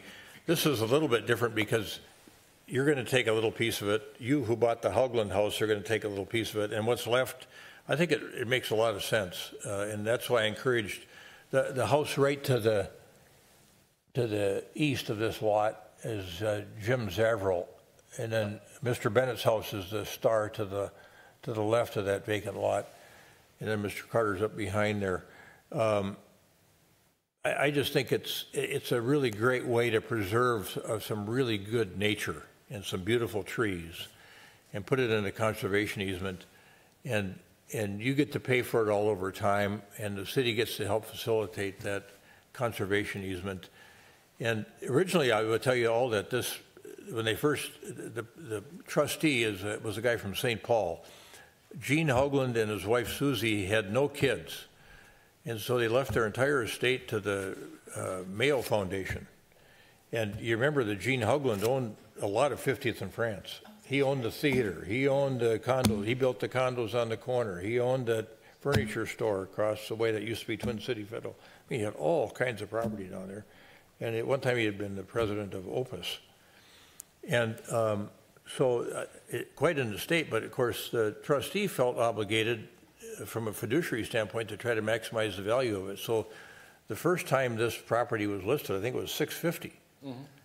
And then it went to $450, but still, really, I think when they came to see, when that builder came to see you, they really couldn't build anything on it because they need so many variances to get anything built, and then they walked away. So we got back to this, so I'll call it the Oak Lane strategy, which is to create some kind of a conservation easement back here that really provides a lot of benefit, I think, not only to neighbors, but just to our community. So I would support it, because I think it's from a taxpayer standpoint, it's painless for the rest of us. I mean, you guys are going to have to pay that $150. That's right. And the city determined what that parcel was worth, yes, and you agreed. So I think if others have questions or comments, Member Agnew. Thank you, Mr. Mayor. So why not just buy it and split it, the two of you? Yeah, that's a good question. I mean, I think we want the conservation easement to go beyond us. I mean, if I move out in 2 years, that piece of the lot, potentially, if we did that, could be, right, all the trees could be ripped down, a new house could go up there, what have you. So I think we want to make sure that it, again, goes beyond our time in this neighborhood. I plan on living there for quite a long time, but you never know, right? So I think that would be my response to that is this would last, is it a 99 years? Is it just in perpetuity? It would last far longer than we're probably going to be living there. I would agree with that, and just add that there's a sense of stewardship here, and the city does have these little gems of real estate around the city that make it Edina and a special place. And to perpetuate that and to divide it up in a way that we think makes it virtually impossible to develop into the future is a sense of, gives us a sense of stewardship and something that's special, working in conjunction with not only neighbors but the city. It's a united thing that feels good. And there's cash dynamics too that are real, I think, for all of us. Thank you. Then maybe a couple of questions. I'm confused a little bit by the finances. So if you could walk me through what would be like the out-of-pocket for Edina, and I'm sure over time we would get more into those details, but just help me understand the breakdown and the structure financially. The breakdown of the cost of the property is $150,000.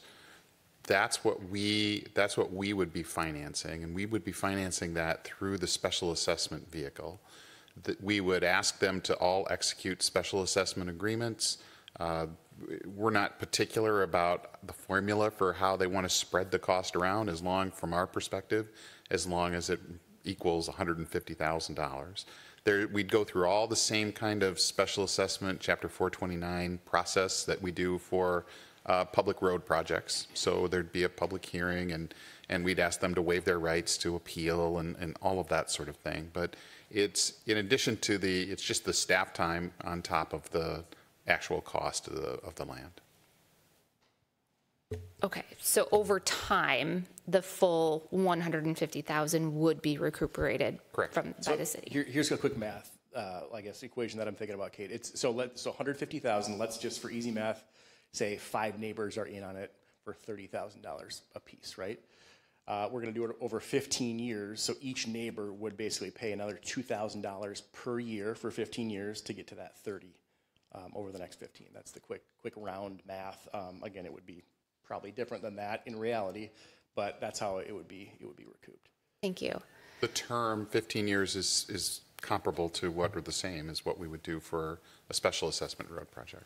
Okay, thank you. And then, as I understand, this lot would be divided into 3, with a portion of it going to parcel B, a portion of it going to the house to the south, and then it would be the conservation easement for parcel C. Correct.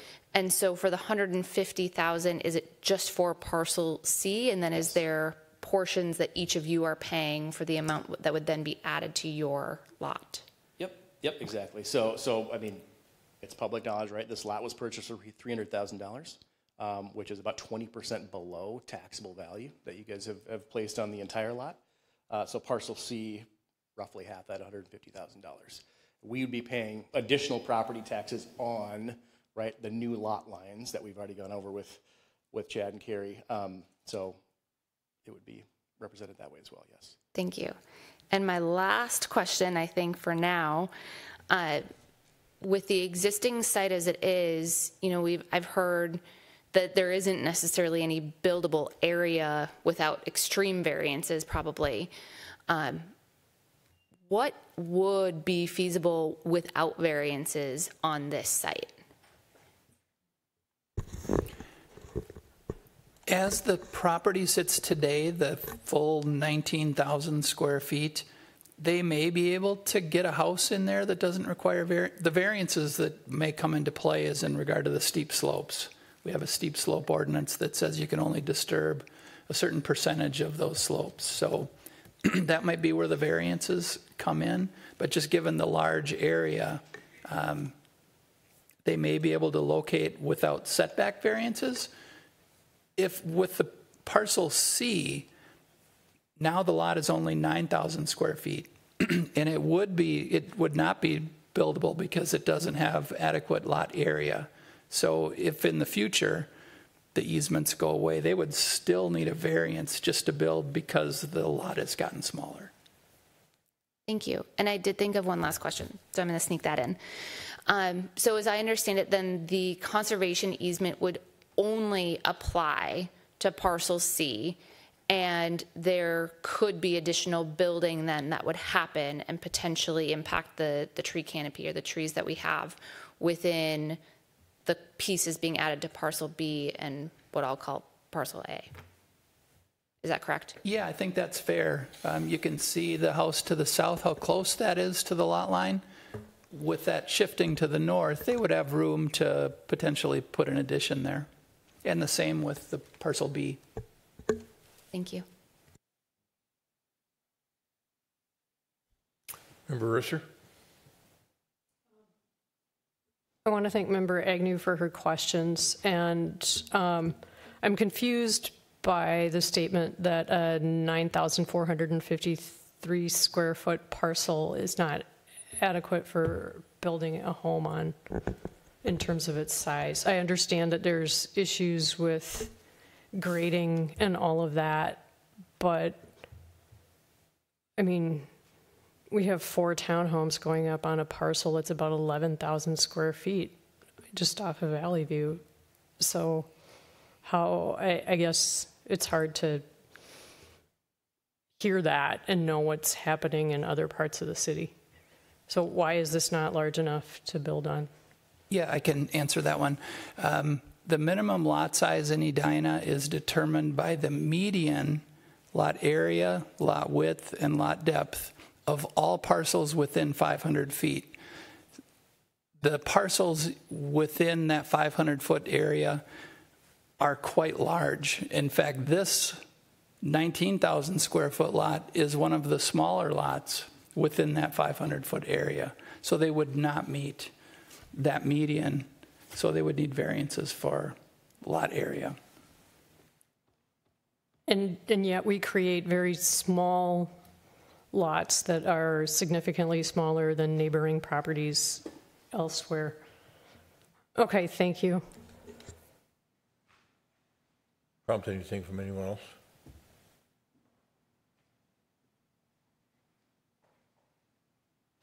Okay. So to the questions that Member Agnew was asking about financing, as I recall, there'd be interest paid. I mean, if we have to borrow the 150 or we use our funds to do the lending up front, we're going to get paid back we're going to get interest on the money that we expend through the special assessment process. That would be our practice, yes. Yeah. All right. So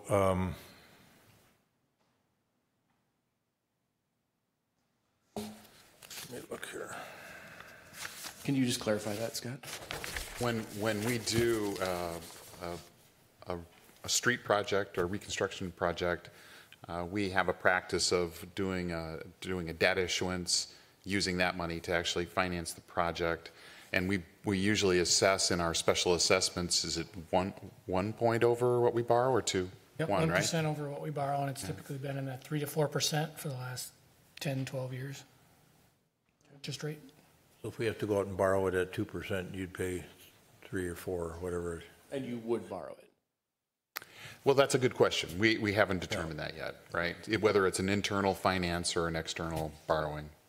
Something of $150,000 is almost for sure we would do that internally. Okay. Thanks. That wouldn't mean we wouldn't charge interest. Yeah, no, understood. I just wanted clarification on that. I think the Oak Lane property didn't charge interest, is why I was curious. All right. So what kind of direction are you looking for here? Is whether or not we'd be interested in providing the financing? Yes, because for parcel C. There's a lot of process here if you think about a special assessment project. So if you can't approve this tonight because there's not enough information in front of you to approve, but you can give us a signal that you'd like us to go through the 429 process and set the public hearings in motion and all of that. That gives you a position later down the line to approve or not approve this formally. And you want that in the form of a motion? Yeah. Okay. Member Risser, I think, and Member Jackson maybe had a question too. I just want to, as individuals, you could create this, set it aside. You wouldn't need the city to do that, but then you would be paying for it. But if there's enough interest among neighbors, maybe there'd be interest in not having the city be involved at all. If I could answer your question. Come on up and come up to the front here so we can get you on screen and give us your name and address, please. Hi, I'm Leonard Blum. I'm at 5240 Highwood Drive, and I represent the neighbors, in addition to Andy and Andy, who are hoping to participate in this project, but who do not have an interest in acquiring land. We would like to commit financially to see this land preserved, and recognize, I think, for some of us, the trade-off between the desire for environmental protection and affordable housing, which is so needed in Edina. But we came together to support this initiative because we felt that affordable housing wasn't an option here for a variety of reasons I could go into if you're interested, but don't want to take your time.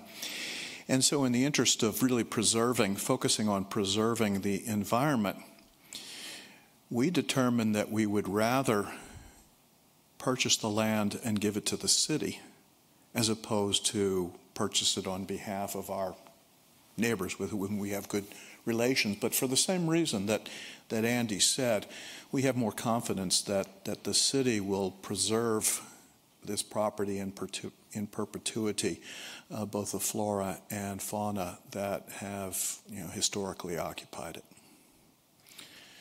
So your question, I think, oh, I'm sorry. I'm very sorry. Did I adequately? I'm just thinking there's nonprofits out there that do this kind of work as well. I think that you can set up, land trusts in perpetuity with, I'm drawing a blank, but I seem to remember there are such things that exist. We considered that option originally, but when we heard about the precedent at Oak Lane, we thought that essentially accomplished what we would intend to do if we were to purchase the land and then donate it to a conservation easement. So recognizing that the city would manage that for us, we felt that was a more efficient approach. Jackson?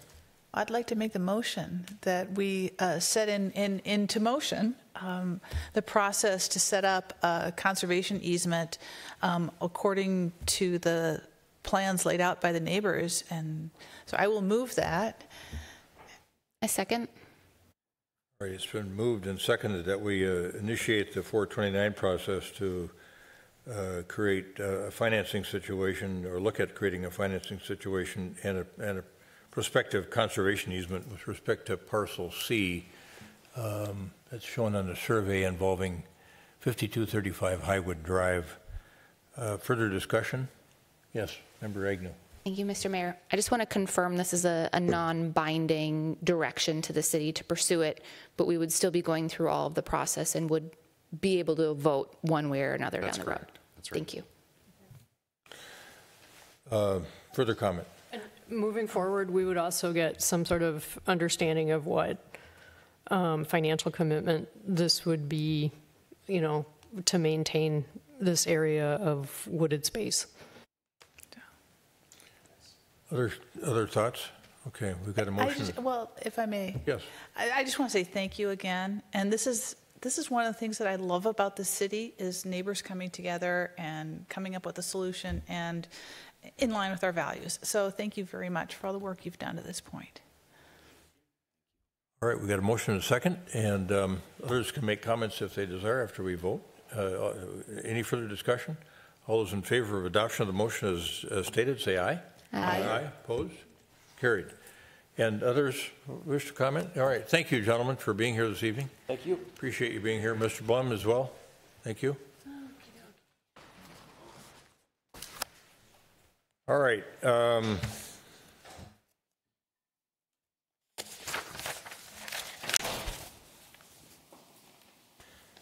we're going back to Mr. Milner, and we're picking up on a matter that we laid over until tonight with respect to the Concord neighborhood. Concord was called the Concord B&C Neighborhood Roadway Reconstruction Project.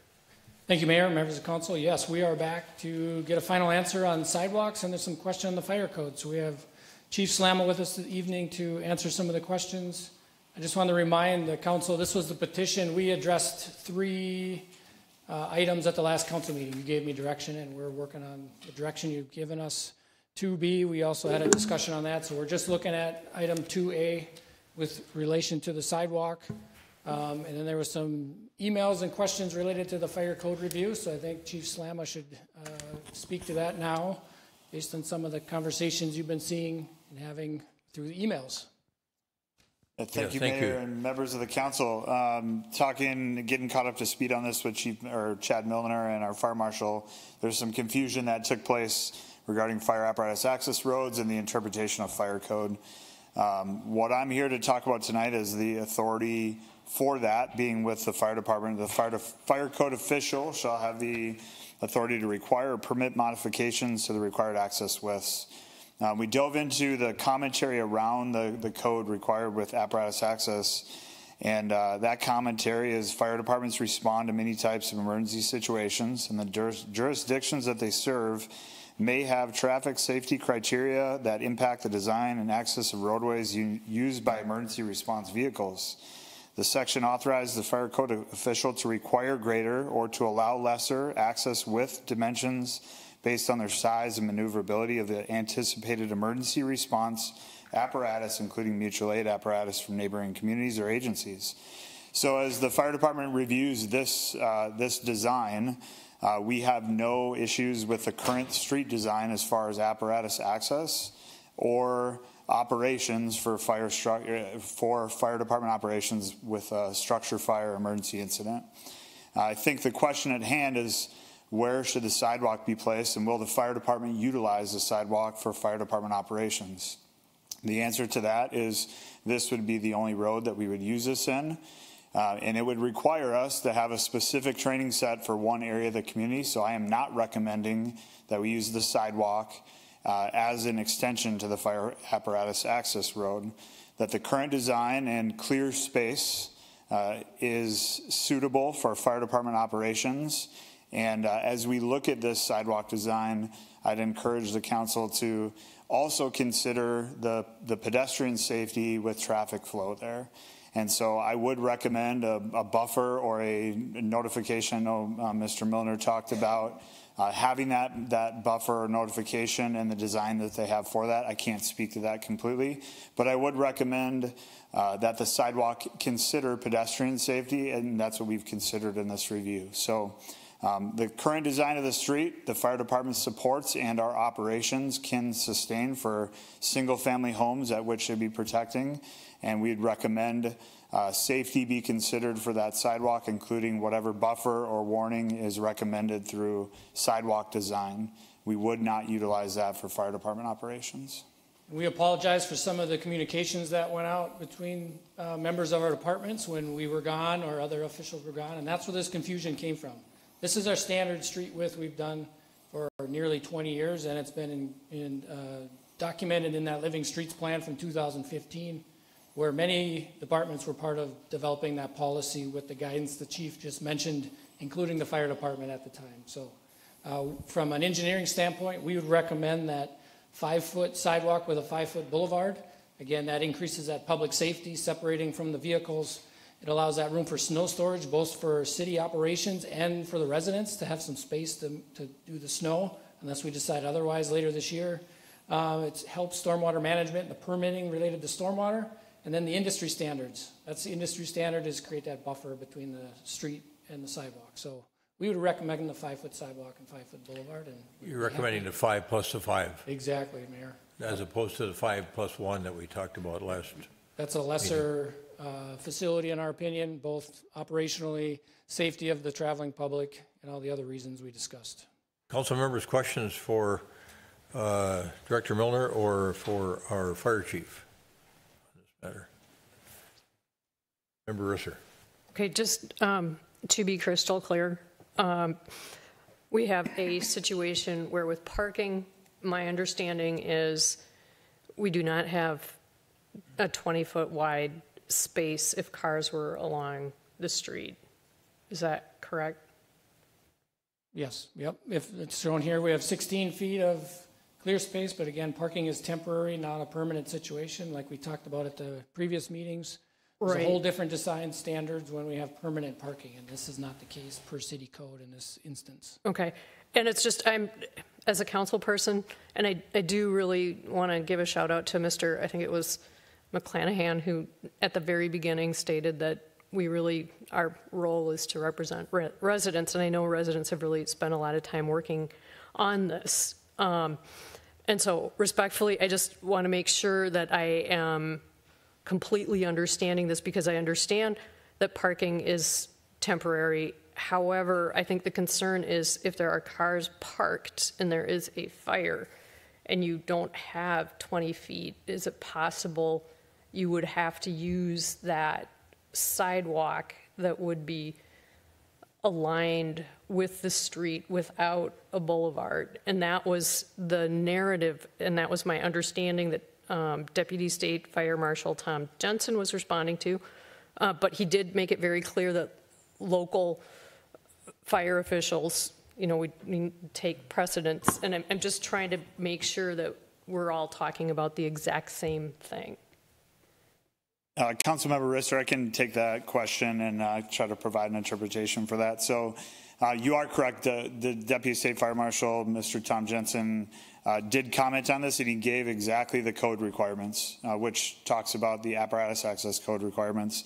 He did also provide the interpretation that the local fire code official weighs in on this and provides the actual code interpretation, as it's not black and white like the fire code says. Each project is reviewed independently and commented on the fire department, evaluating public safety and operations and balancing those with the project. And so the current design does meet the operational needs for single family homes with all of the apparatus that we have in the fire department. Okay. And I'll offer, there was an email from the fire marshal, but that was different streets. That was Wooddale. That was only 15 feet wide, and 64th Street. And engineering department made those changes based on the fire marshal's comment not to use the sidewalk in those regards. So that was changed in December. So that email with that comment about using the sidewalk was a whole different streets within this neighborhood. It didn't have to do with Concord Avenue. Thank you. Member Pierce. Thanks, Mr. Mayor. So thanks for the explanation, but can we really try to make this plain? And so I appreciate the code and you talking about the apparatus, all of that. And I do appreciate that, but it gets confusing. And so with this design, if there is a fire call that we need to service and there's a car parked in the parking lane, are there concerns that we're going to be able to provide services for the residents? And then how would we do that today? Councilmember Pierce, I have no concerns with the current design for our apparatus placement or setup, even with the parking lane full of vehicles. There's many variables despite any emergency. The specific concern with the code interpretation here is making sure the fire department has enough room to set up operations. With our apparatus fully deployed to get 360-degree use of the ladder, which again, if we're talking about one house fire, we're working off of one side. We have enough space to set up with the clear space of those drive lanes. It could be interpreted that there could be an accident that would prevent us. We work around those variables, but with the current design, it actually increases the space when compared to what's there today. Okay, thank you. Other questions? So one of the issues that came up at our last meeting was this whole conversation around some of the neighbors thinking 5 + 5 was good, some thinking 5 + 1 with the strip was better, with the aggregate strip. But sort of one of the overriding questions was, well, if you go 5 by 5, 5 and 5, does it affect any of the trees? Because you talked about the fact that the way you align the road, you're only going to have to take out one tree on that street, and it wasn't in that great a shape anyway, as I recall. And if we go 5-foot sidewalk and 5-foot boulevard, does that affect the number of trees that you would have to take out to accomplish this project? None additional. It's a foot narrower than we had on the bid documents. So we had 11 feet. We had 8 and 3 in the original plans that were bid out with our contractor. We're now a foot less. And then again, we got some adjustments next to two retaining walls along the property. So there's going to be some instances where there's no boulevard, but most of the street, it'll be 5 and 5 and no additional impacts to trees along this corridor. Another question I got by voicemail yesterday was, Are we doing anything down on 64th Street with respect to approving this project that involves sidewalks on the frontage road running parallel to the crosstown? Yes. Or are we coming back to talk about that? No, that's been approved by City Council in December. Okay, all right. So the sidewalks are going in down there on 64th. There's a portion where there's room to have safe operations for fire where we can still create the space needed and have a sidewalk that's off the street. And then there's another 2 blocks where we can't create that space that we're just going to create on a big wide concrete gutter that's all one level that they can operate within there. So that's the direction we got from the fire marshal in November, early December. We made those changes and you approved that in December. All right, thanks for that. I'll pass that information along. That prompt anything else from anyone on the council? Okay. So the motion that you've advanced for us to consider is whether to approve a sidewalk along the west side of Concord Avenue from Valley View Road to 64th Street as a 5-foot wide sidewalk with a 5-foot wide boulevard. Is that correct? Correct. All right. Is there a motion to that effect? So moved. Pierce moves. I second. Discussion? Discussion? All those in favor of the motion as stated say aye. Aye. Aye. Opposed? Carried. I abstain. You abstain? I abstain. All right, thank you. All right, 1 abstention, 4 ayes. Thanks.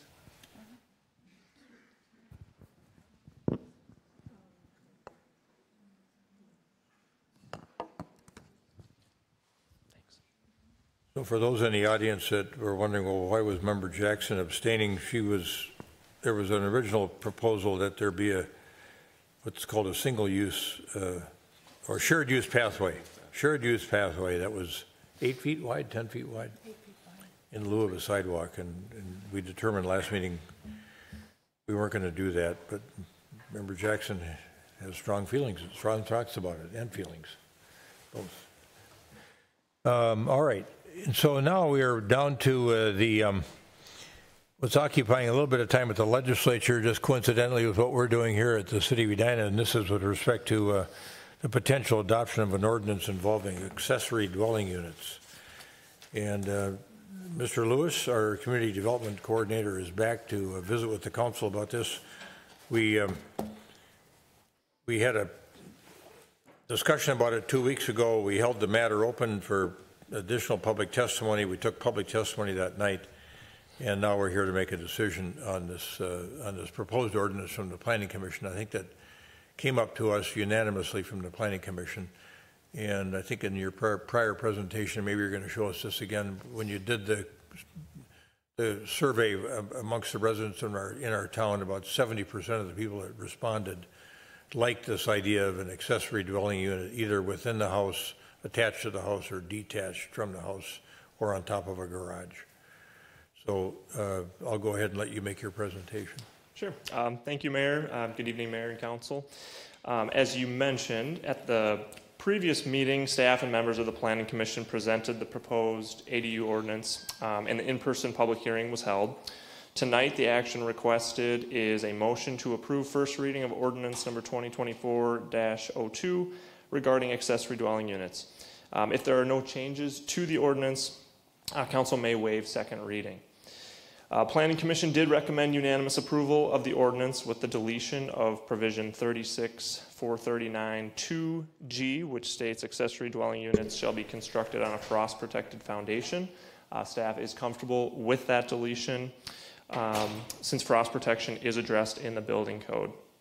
I did just want to touch on a couple other things from the last meeting. So at the last meeting, we spent a lot of time talking about what is in the proposed ADU ordinance, but maybe not enough time talking about how existing regulations will impact the development of ADUs. So one of the things I wanted to talk about tonight is our building coverage requirement, which limits the percentage of a parcel that can be occupied by principal and accessory buildings. So for lots 9,000 square feet or more, that limitation is 25% of the lot. For lots less than 9,000 square feet, that limit is 30%, but not more than 2,250 square feet.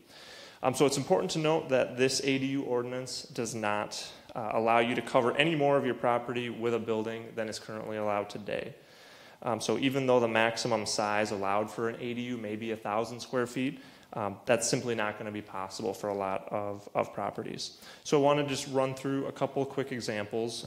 So the image on the right is a parcel in Edina that's pretty typical. So the lot size is about 9,620 square feet. Since it's over 9,000 square feet, the lot coverage is 25%. So they could cover a maximum of 2,405 square feet with principal accessory buildings. If the existing coverage is 1,769 square feet, then that would leave them with a maximum of 636 square feet for either an attached ADU or a detached ADU. So in this case, this property owner would not be able to build up to the maximum 1,000 square feet. Here's just another example. This lot is 7,007 square feet, so would allow for a maximum building coverage of 30%.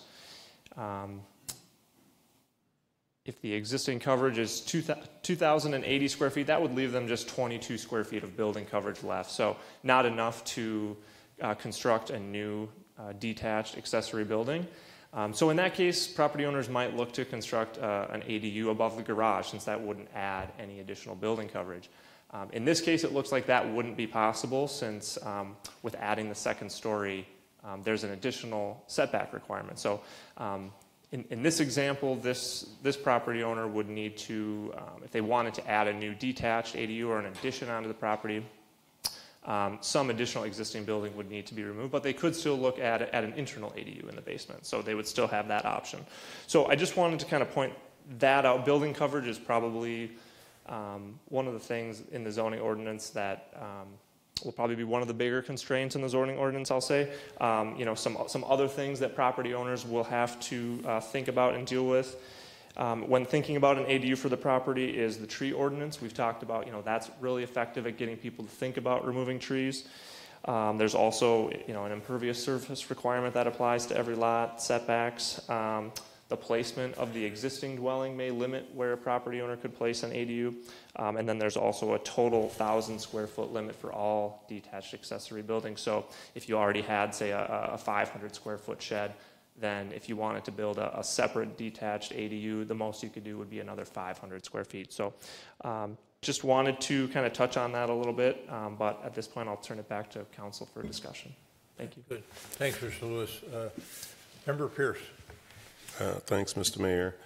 So just first, thanks to Mr. Lewis and Commissioner Smith and Chair Jimmy Bennett. I spent some time with them last week to go through this, as well as I met with a couple of neighbors. And I do believe that this is good for Edina. And there are a couple of things that when you talked about 2 weeks ago, I think 3 reasons for families that may have an adult special needs child that they want to build an ADU for was one. People wanting to kind of age in place was a second. And I think you might have mentioned adult child coming back home. I don't know if you mentioned that one, but that's what's going on in our house. And so I do think that those reasons are definitely valid reasons, so I appreciate you bringing this forward. I do think that the concern I raised 2 weeks ago about mitigating the imposition to the neighbor, I still think that is a very valid point. So thanks for the last 2 slides that you went through. We actually did that in some more detail. I actually sent a couple of addresses, and Mr. Lewis went through the coverage, the setbacks, and so I got really comfortable with what you already have in the ordinance. I think that will definitely govern the proliferation of ADUs. I think that will limit it. And the way we presented it 2 weeks ago, I definitely can see, and this came up with one of the neighbors I met with, the 1,000 square foot max. And so I asked about that. I was like, that could be a pretty big ADU. So here, look at this address, look at that address, and tell me, what does that mean? And we looked at it. You showed the one example. And so I do feel pretty confident that when we communicate how this is going to live, we definitely have to do a good job of helping people understand, even though that might be the max, what's actually possible, right? And so I do believe that after I talk to the neighbors, as I mentioned, I still think this issue of how do we mitigate a potential imposition for the neighbor, like that's a serious concern that we need to think about. And I'm going to put it in a different context than what I originally thought I would mention. As we look at the state had a missing middle bill, and then the intent behind that bill, while very noble, I definitely support it, trying to solve that challenge of affordable housing. But one of the ways that it is trying to accomplish that actually does take some of the control away from local, was the intent, part of the intent behind it. And so as I kind of read through that and I thought about this, what this ordinance is doing is that we have, and I think we do this in a lot of our zoning policies, where we focus on eliminating or articulating challenges for the owner who's trying to accomplish something. And so this is kind of geared towards that. But in a lot of cases, we actually then don't provide ways for the neighbor to mitigate a potential imposition should they choose to. And so the example I'll give is, I mentioned doing screening 2 weeks ago. If a neighbor wants to put up an 8-foot privacy fence, they actually can't do that. They'd have to have a variance for that because the max is 6 feet. And so when I think about that, it would make sense to me that if their neighbor is building an ADU and the adjacent neighbor wants to put up screening, they could do a vegetation wall, right? And I don't know if there's a limit on that. Maybe there's a physical limit on that. But they could do a vegetation wall.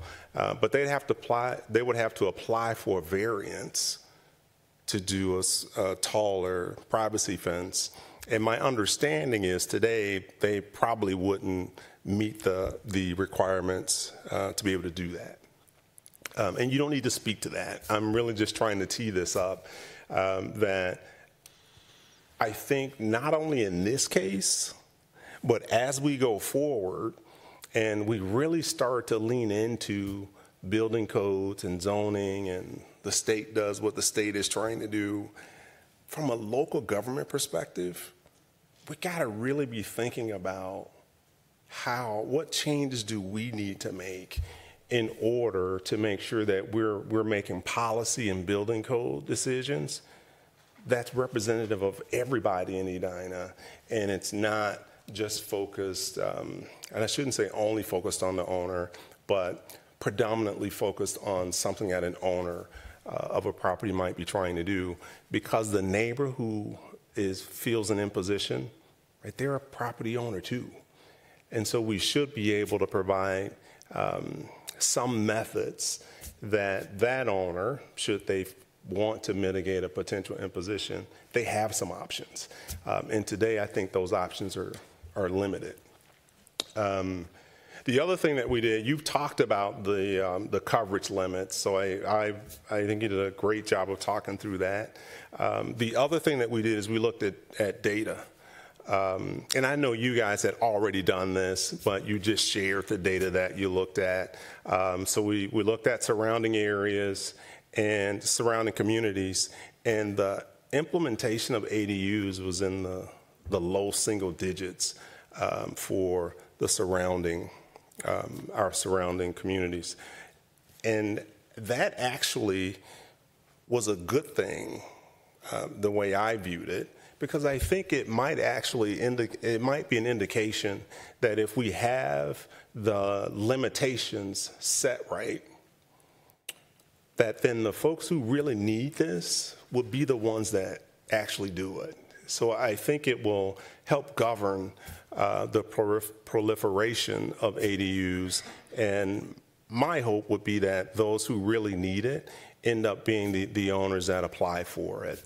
And so I found that to be encouraging. And so regarding the imposition, there's 3 things that I think we should consider doing, and none of these impact the current ordinance. This is all additional work that we would do. One, I kind of mentioned, I think we should look at the screening, and if a owner, if their neighbor is building a detached ADU, we should have a process that might allow them to apply for a variance where they could get an approval for an 8-foot privacy fence. And so I think there's work that we would have to do to even consider that, given that today the limit is 6 feet. I think and then 2, I think it's a good practice that we communicate to neighbors if an adjacent homeowner is considering, or maybe they pull a permit to have an ADU. Now, we can't require that, but that seems like a good practice to me, that we would have that requirement. And then the third, I think that we should encourage the owner who's building the ADU to connect with their neighbors. And so I know that sounds like well, why wouldn't that happen? I don't know that would always happen. And I think that would be something that we could encourage. Nothing that the city needs to manage, but something that we could encourage. And one of the benefits of that would be to ensure that those adjacent neighbors at least know who to contact at the city if they do have questions around an ADU being built. So those would be 3 things I would suggest. And then there were 2 suggestions that came out of the meeting that we had. And so I don't want to take credit for either one of these. One was that as we go through this process of ongoing process of doing our zoning audit, that we take this concept of, all right, let's lean into how do we calibrate what an imposition may or might not be for a neighbor? Are there things that we can offer that a neighbor may take part in if they feel like they want to mitigate a potential imposition? So that was one. And then the second, I would support moving forward with this, but then I'd also say that we should keep this on the work plan. I'm a big proponent of let's look at the metrics, let's look at the data. Maybe we do this for a year or 2. We look at the data, we look at the metrics, and we can tweak as we go. Again, I think it would make a lot of sense for us to do that. And then the last thing I would just acknowledge, the 2 of the neighbors I met with are present today. And so I appreciate them coming out to hear the discussion. Thank you, Member Pierce, Member Jackson, and Member Risser. Thank you, Mr. Mayor. So again, I have to start out with a thank you to Commissioner Smith and to Mr. Lewis. You guys have worked so hard on this and really very professionally done. So I had a chance to talk to one of the parents who came to us when we were considering the project at St. Peter's and the Able-Light thing. And in that process, we learned there is a tremendous need in this community for adult children with special needs and housing. And I keep them in the front of my mind all the time because their stories, These are independent adults who aren't fully independent. And, you know, as our parents age, they're independent adults who aren't fully independent. And these are populations that are right here, right now, in need. And if we can even in a small way address that, I'm super excited, because the stories are heartrending of how difficult it is to find housing. I went back and looked at Vision Edina, and on the very first page, the comments are that we want to have life cycle housing in our community. And I'm going to read from the third bullet point in the document. It says, we strive to promote a healthy demographic mix that builds on the tradition of multi-generational families. And I think that's what ADUs is all about. And you've done a nice job of pulling up our foundational documents, but I wanted to go back to that.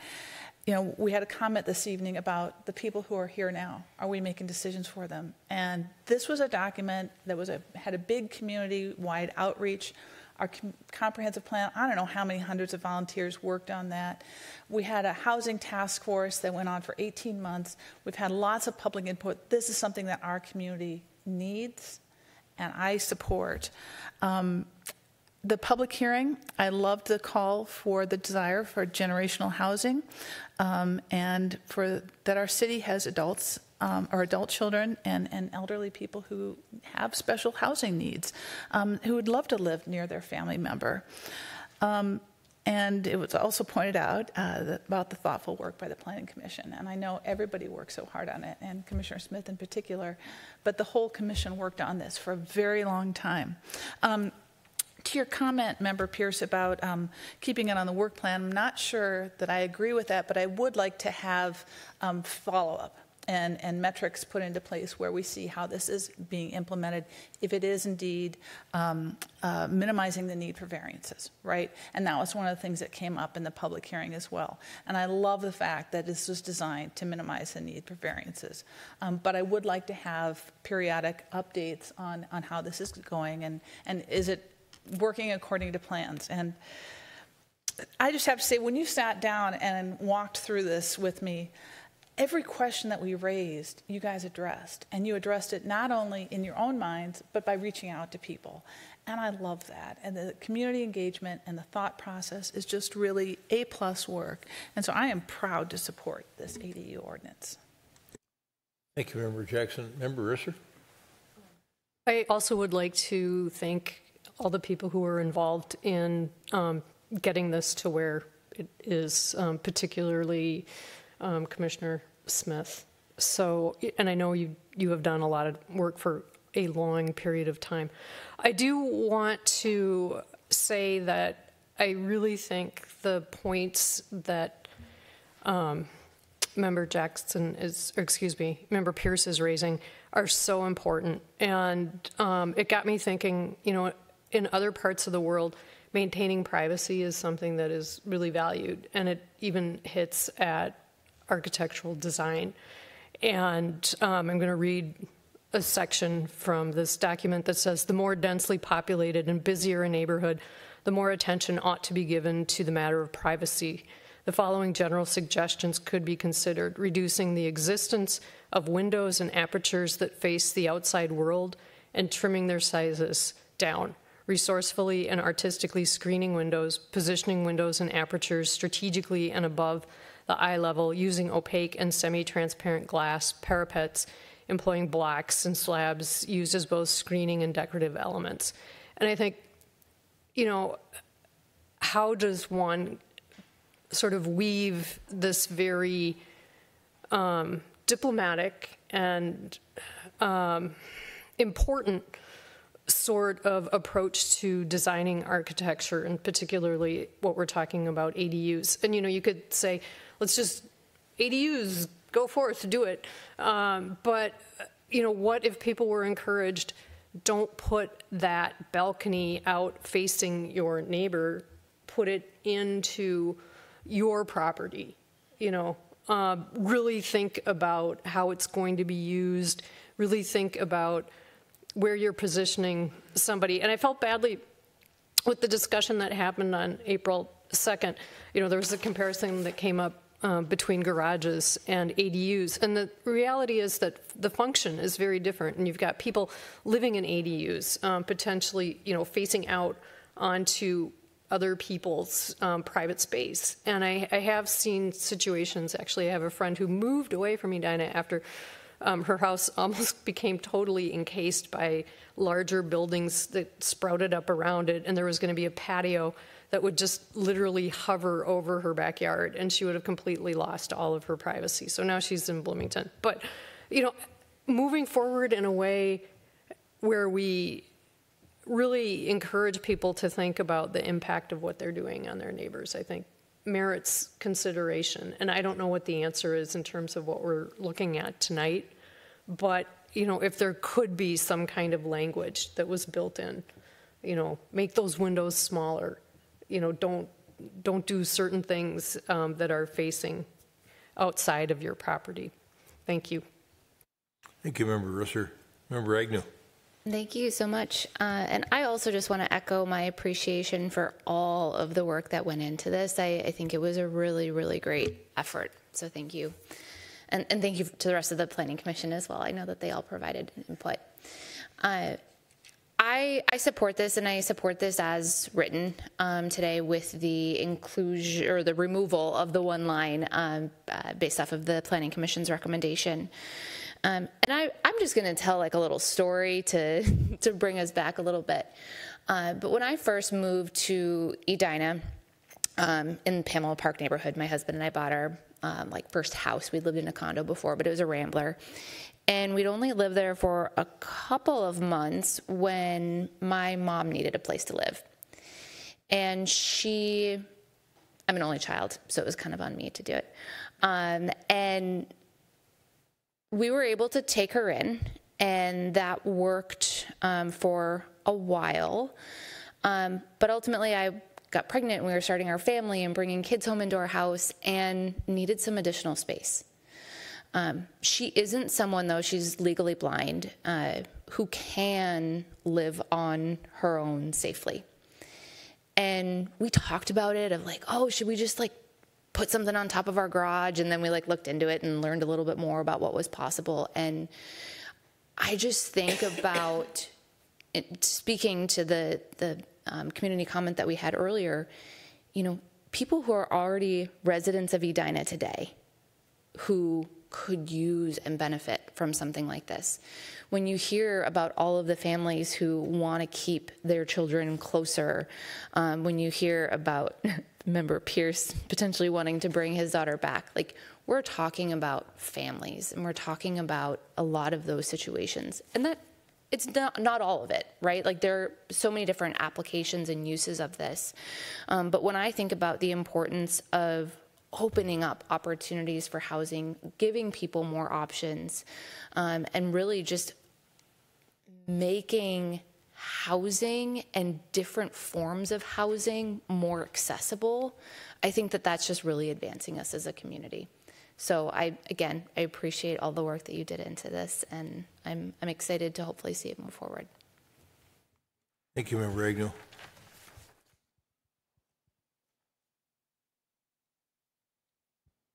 I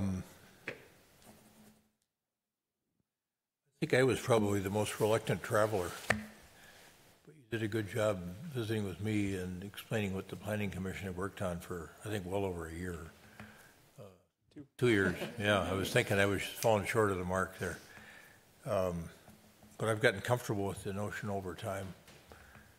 And I'm going to support it as well. I think Member Agnew said it well.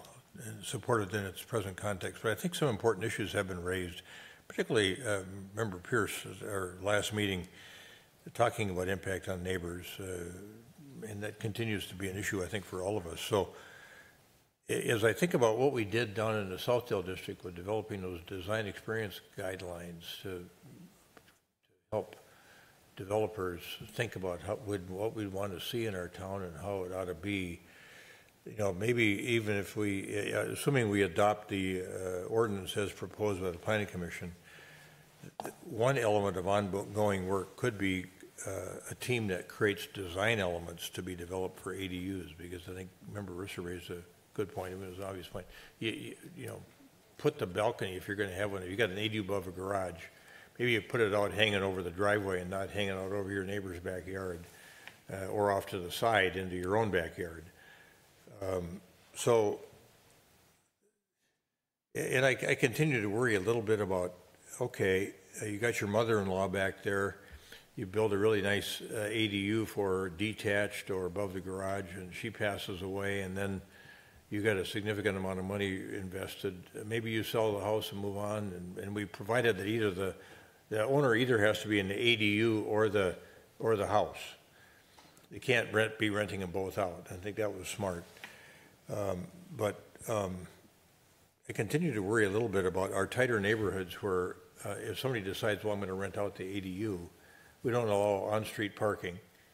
And I think, you know, somebody's going to rent and then they're going to have trouble jockeying cars around in country clubs. Some of them even have shared driveways right now. And so I'm going to set that concern aside as we think about sort of the broader nature of this good on balance and proceed so that we have the ability to have people fix up their basement, put something on attached to the house or detached or above the garage. And I think those are all, you've studied it thoroughly, all of you on the Planning Commission. Thank you for that. And good to see you, incidentally, here recently at the social gathering of Edina Give and Go, you and your wife. So I'm going to support it as well. But I would encourage us to think about, and the Planning Commission to think about, maybe taking some of these architects or getting some of these architects that are doing ADUs. I think you referred to a firm up in St. Louis Park that was doing ADUs. And look at some of these design elements that we might think about using as guidelines or even incorporate into an ordinance at some future time to make sure that we don't have the kinds of problems that we are a little bit worried about relative to affecting neighbors. So, Member Pierce. Thanks, Mr. Mayor. So I support the ordinance without changes, but I'm not clear, so I'm a little uncomfortable on the way forward. And so what I'm getting at, and so I'll be really explicit, two of the ideas that I talked about came from the Planning Commission. And so this was Chair Bennett saying this idea of imposition, that maybe we should take that lens, and as we go through the zoning audit process, that should be something that we start to look at. So that didn't come from me. That came from Chair Bennett. Keeping ADUs on the work plan for the next, he said, couple years. And I think the intent was just to have a marker so that we're collecting the data and we're presenting the data. If we need to tweak it, we tweak it, that kind of thing. Again, that came from Chair Bennett. And I agree with both of those things. And what made me feel comfortable is that there would be a placeholder for someone to dig into some of these concepts to then figure out what changes may or may not need to make. It seems smart to me to do it that way. And then the third one, when I met with the neighbor, they actually suggested the screening. And so what I suggested 2 weeks ago was to have the owner do it. Well, they never said that. Their first point was, hey, if ADU goes up next door to me and I want to put up a privacy fence, can I do that? If I want to do an 8-foot fence, can I do that? And today, you could apply for a variance, but you would likely not get it. And so that, to me, is has nothing to do with, I don't think, with the ordinance. But those three things, it feels like we need to have a placeholder where that work will reside, because I think they're really good additions to the workload to make this an even better use for our community than what we currently have. So I'm not sure how to do that, but I am not suggesting that we make changes to the ordinance. No, I didn't expect it, suspect that you were, but I think it's something that you thought was important to continue to monitor it as these things get built now, and I don't think there'll be very many of them, but there's some continuing monitoring process that we look at some of these elements that we think are important, right, or start in right away on looking at design elements to be developed. And have those design elements be, I don't know, ADU guidelines or whatever. Yeah, that could be a body of work. They don't have to be in the ordinance, but they can be guidelines. Yeah, that could be a body of work. When they come in and meet with Mr. Teague, you can tell them, no,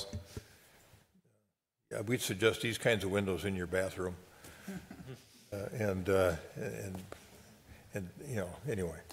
So I hear some unanimity of opinion here. Some guidance for the Planning Commission. Commissioners, I think, you know, you've listened to this and it's echoing some of the thoughts you've had in terms of sort of ongoing monitoring, as Member Pierce says. So I think at this point in time, the question would be, is before we get to a vote or a motion, do we feel comfortable waiving second reading? Or do we want to just grant first reading and bring it back? I don't hear anybody suggesting some changes in the ordinance, so it's possible we could just waive, that a motion could include a waiver of second reading. If I could, Mr. Mayor. And so I just, again, want to give credit to Mr. Lewis, Commissioner Smith, and Chair Bennett. I think I had a list of 4 or 5 things that I thought we should do. And the hour and subsequent various emails we walked through, I think they did a really good job of walking through. Some of those made sense, but then if you were to do them, they created a different imposition. And so I really felt that they did a really good job of thinking through how to structure this to, one, reduce the proliferation, and then as best as we could reduce some of the imposition based on the way that it's written. So I just wanted to give credit to them for that. All right, thank you. Thanks for that. Well, let me ask, is there a council member that would care to make a motion to approve ordinance number 2024-02 relating to accessory dwelling units and waive second reading of that ordinance? Could I interject and just ask you to state that if it's your intent to include the Planning Commission's recommendation to delete that provision about frost protection, if you so choose? Yes, that's the maker of the motion says yes. Okay. Member Agnew. And is there a second? Second. All right. We've got a motion and second. Motion is stated along with the recommendation from the Planning Commission. It was on the screen. Any further discussion? All those in favor of adoption? Discussion. Oh, yeah. Yes. So comment. More discussion. How do we intend then? I just want to be clear about that. To the 3 things that I talked about, 2 of which came from the Planning Commission. Does that work? Are we giving that? I'm looking at you. He's smiling and nodding his head affirmatively. I mean, is that working session or? And it's not something that needs to come back in the next couple of months, but I think it's really important that that work sits someplace and then we're able to come back. And I'll just say this again, just the optics of us approving this ordinance and then acknowledging that there could be imposition to neighbors, and we're going to actually figure out if and how we might offer mitigation for that. That is a good message for us to send to the community. And so I just want to make sure how that work is going to sit, and we're going to lean into it. Yeah, so we had our first meeting with the consultant in regards to the zoning audit that's going on. So I think we can all add this to the list of things that we'll keep an eye on. It would probably result in the second phase after we've done the audit and made recommendations for how we think the code should be formatted. The other thing I would do is just add to our current work plan. This is more in the working draft of our work plan. Put it in the parking lot so we don't forget that we're going to revisit this or keep it on the work plan that we propose to you all next year. Thank you. Good. We've got a motion and a second. We've had discussion on this proposed resolution adoption and waiver of second reading. Any further discussion? All those in favor of adopting the motion as stated, say aye. Aye. Aye. Opposed? Carried. All right. Very good. Thank you for being here with us this evening. Thank you. And folks in the audience, thanks for being with us as well. And we will now move on to commission correspondence. I don't think we've had any correspondence come in while we've had the meeting here. We're going to move on to manager's comments now. I don't have any comments for tonight, sir. All right. Let's go to Member Risser.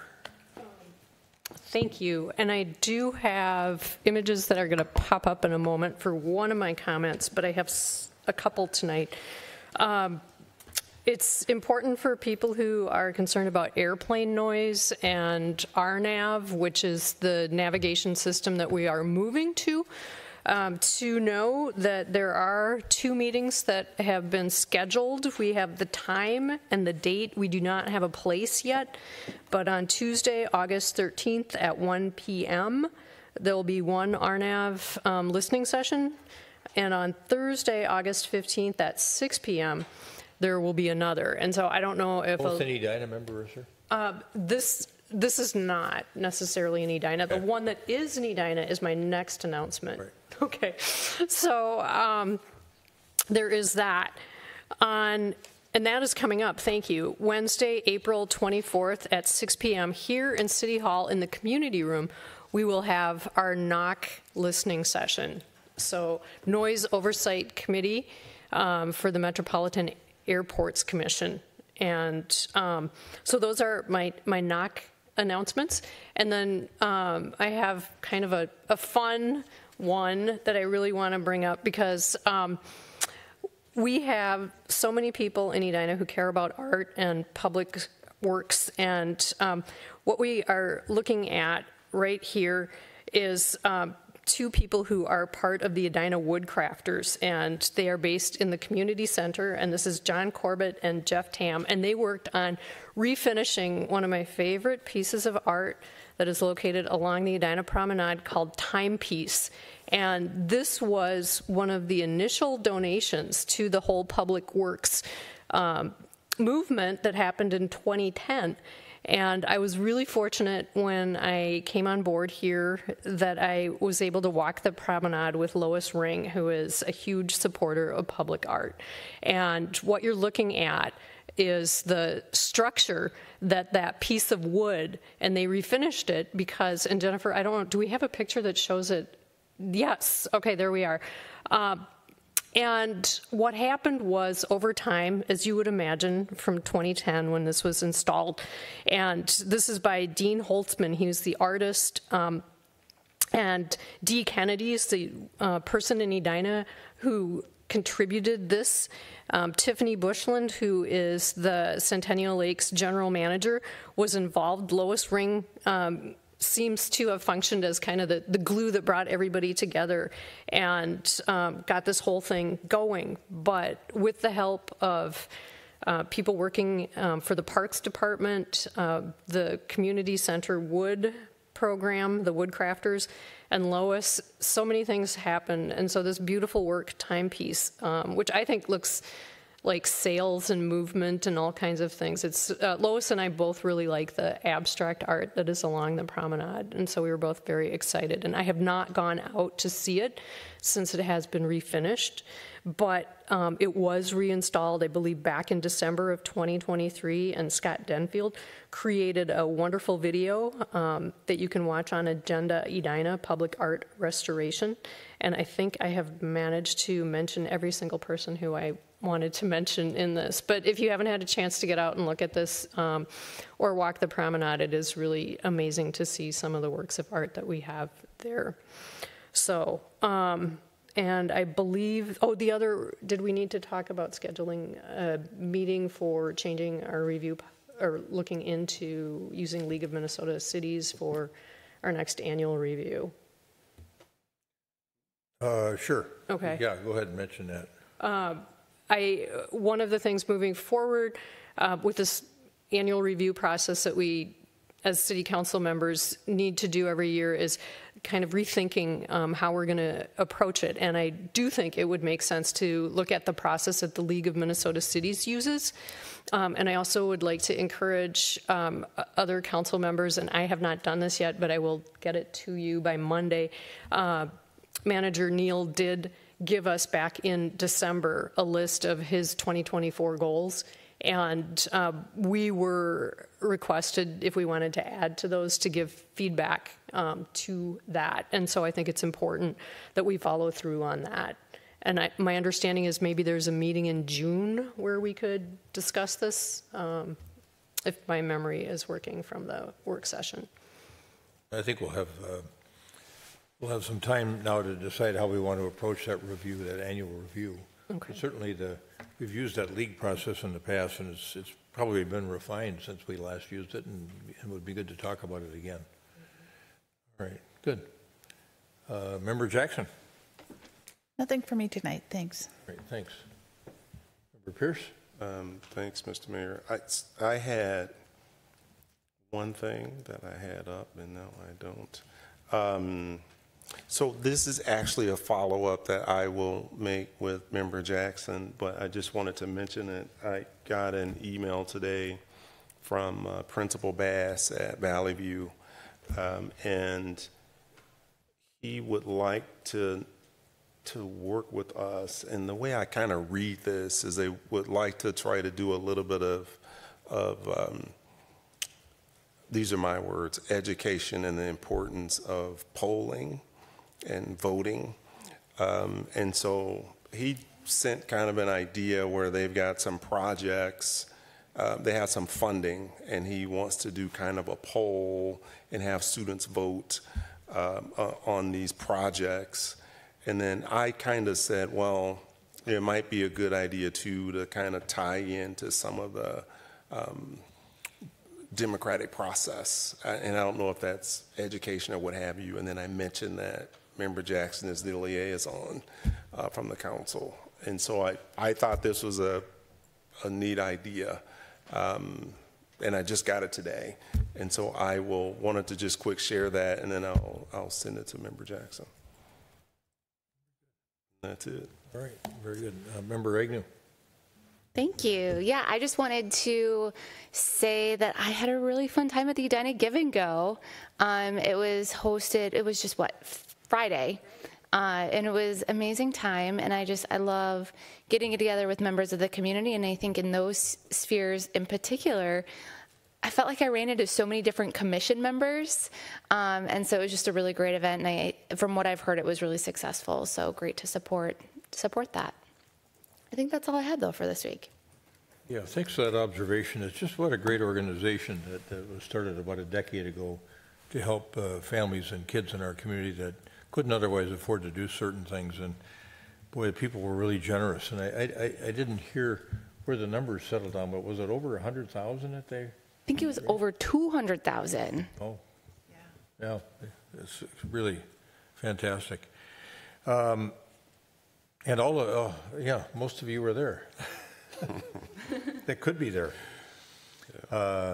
Anyway, so last night was they have a writing contest every year through Edina Reads, school districts involved, libraries involved, Edina Community Foundation's involved, and they give out prose and poetry writing awards to kids from kindergarten through adulthood, actually high school, and then there's an adult category. And these little kindergartners that have written something and get up and read it, it was just fantastic. I hope next year we have a bigger crowd. They deserved a bigger crowd. So that was fun to participate in. And then this morning I also did a city update for the realtors over at Coldwell Banker. So I thank them for inviting me over there. And then last week on the 10th, I was on a panel at the Minnesota Shopping Center Association monthly meeting with, and see as Plymouth, us, Osseo, and Inver Grove. So a lot of different communities around the metro of different sizes that have different things going on from a retail standpoint and a shopping center standpoint. So that was a nice experience. On the 8th, we had the Regional Council of Mayors annual public safety meeting. We had Andy Luger there, Bob Jacobson from the Department of Public Safety, Drew Evans from the BCA, providing quite a bit of crime data. And so that was helpful as well. And then Bill Neuendorf and I happened to be at the 50th and France Business Association meeting on April 5th, which was, I think, 3 days after our last city council meeting. And I just want to commend Manager Neal and Bill Neuendorf for being regular attendees at that 50th and France Business Association meeting. It's really helpful, I think, to have the city presence there as they go through this transition now with Rebecca taking over the reins of leadership down there. And I think they'll do really well. And then I think, yeah, I wrote down Days of Remembrance on the 16th of May. So that's it for me. A few things that have been going on in the last couple of weeks, and there'll be things going on in the future. Yes, Member Jackson. So what did you learn about shopping centers in Minnesota? How's the health of them? You know, there's so much variability in terms of, like Osseo really doesn't have anything other than local merchants, so they don't really have a shopping center. As you know, people might be going next door to one of those other larger communities, and nobody has retail like we have, which is pretty fascinating. And Inver Grove, you know, they're really positioned well, right south of St. Paul, which doesn't have much going on downtown anymore either. But they don't seem to be able to get the kind of traction that they want. So there were interesting stories to be heard. Plymouth has this whole med tech thing going. You know, they're just becoming a med tech hub. They got more med tech per capita there than anywhere in the United States. And so they're really evolving as a community, but they still don't have a downtown. So the mayor of Plymouth was actually telling a story about they want to have a downtown. They want to have like an Arbor Lakes or a 50th in France. And so they had this developer come, and they were going to do it right west of their new community center, their redone community center. So they brought this plan, and the mayor and the city council said, no, that's no good. And then they came back again, and they had a couple more trees on the plan, and they said, no, that's no good. And the mayor said in this meeting then with the Shopping Center Association, he looked at him, he said, go down to Centennial Lakes and look at Centennial Lakes. That's what we want, something like Centennial Lakes. So that was pretty cool. And then, of course, their retail is different, too, because it's they don't have any. They got some little strip malls there, and then a lot of drive-throughs for food. But nobody is set up to deal with retail like we are, and we become the retail hub of the metropolitan area, especially high-end retail, because there's nothing left in downtown Minneapolis, and it's Edina. If you're going to go shopping, you're going to go, I think, to Edina. And then quite a few people had read the article in the Wall Street Journal about a month ago about Simon's $400 million commitment to Southdale. And so that was nice to be able to talk about, too. So thanks for that question. All right. Anybody else have anything? Trigger anything? All right. Is there we don't need to have a motion to adjourn. We can just adjourn. Stand adjourned.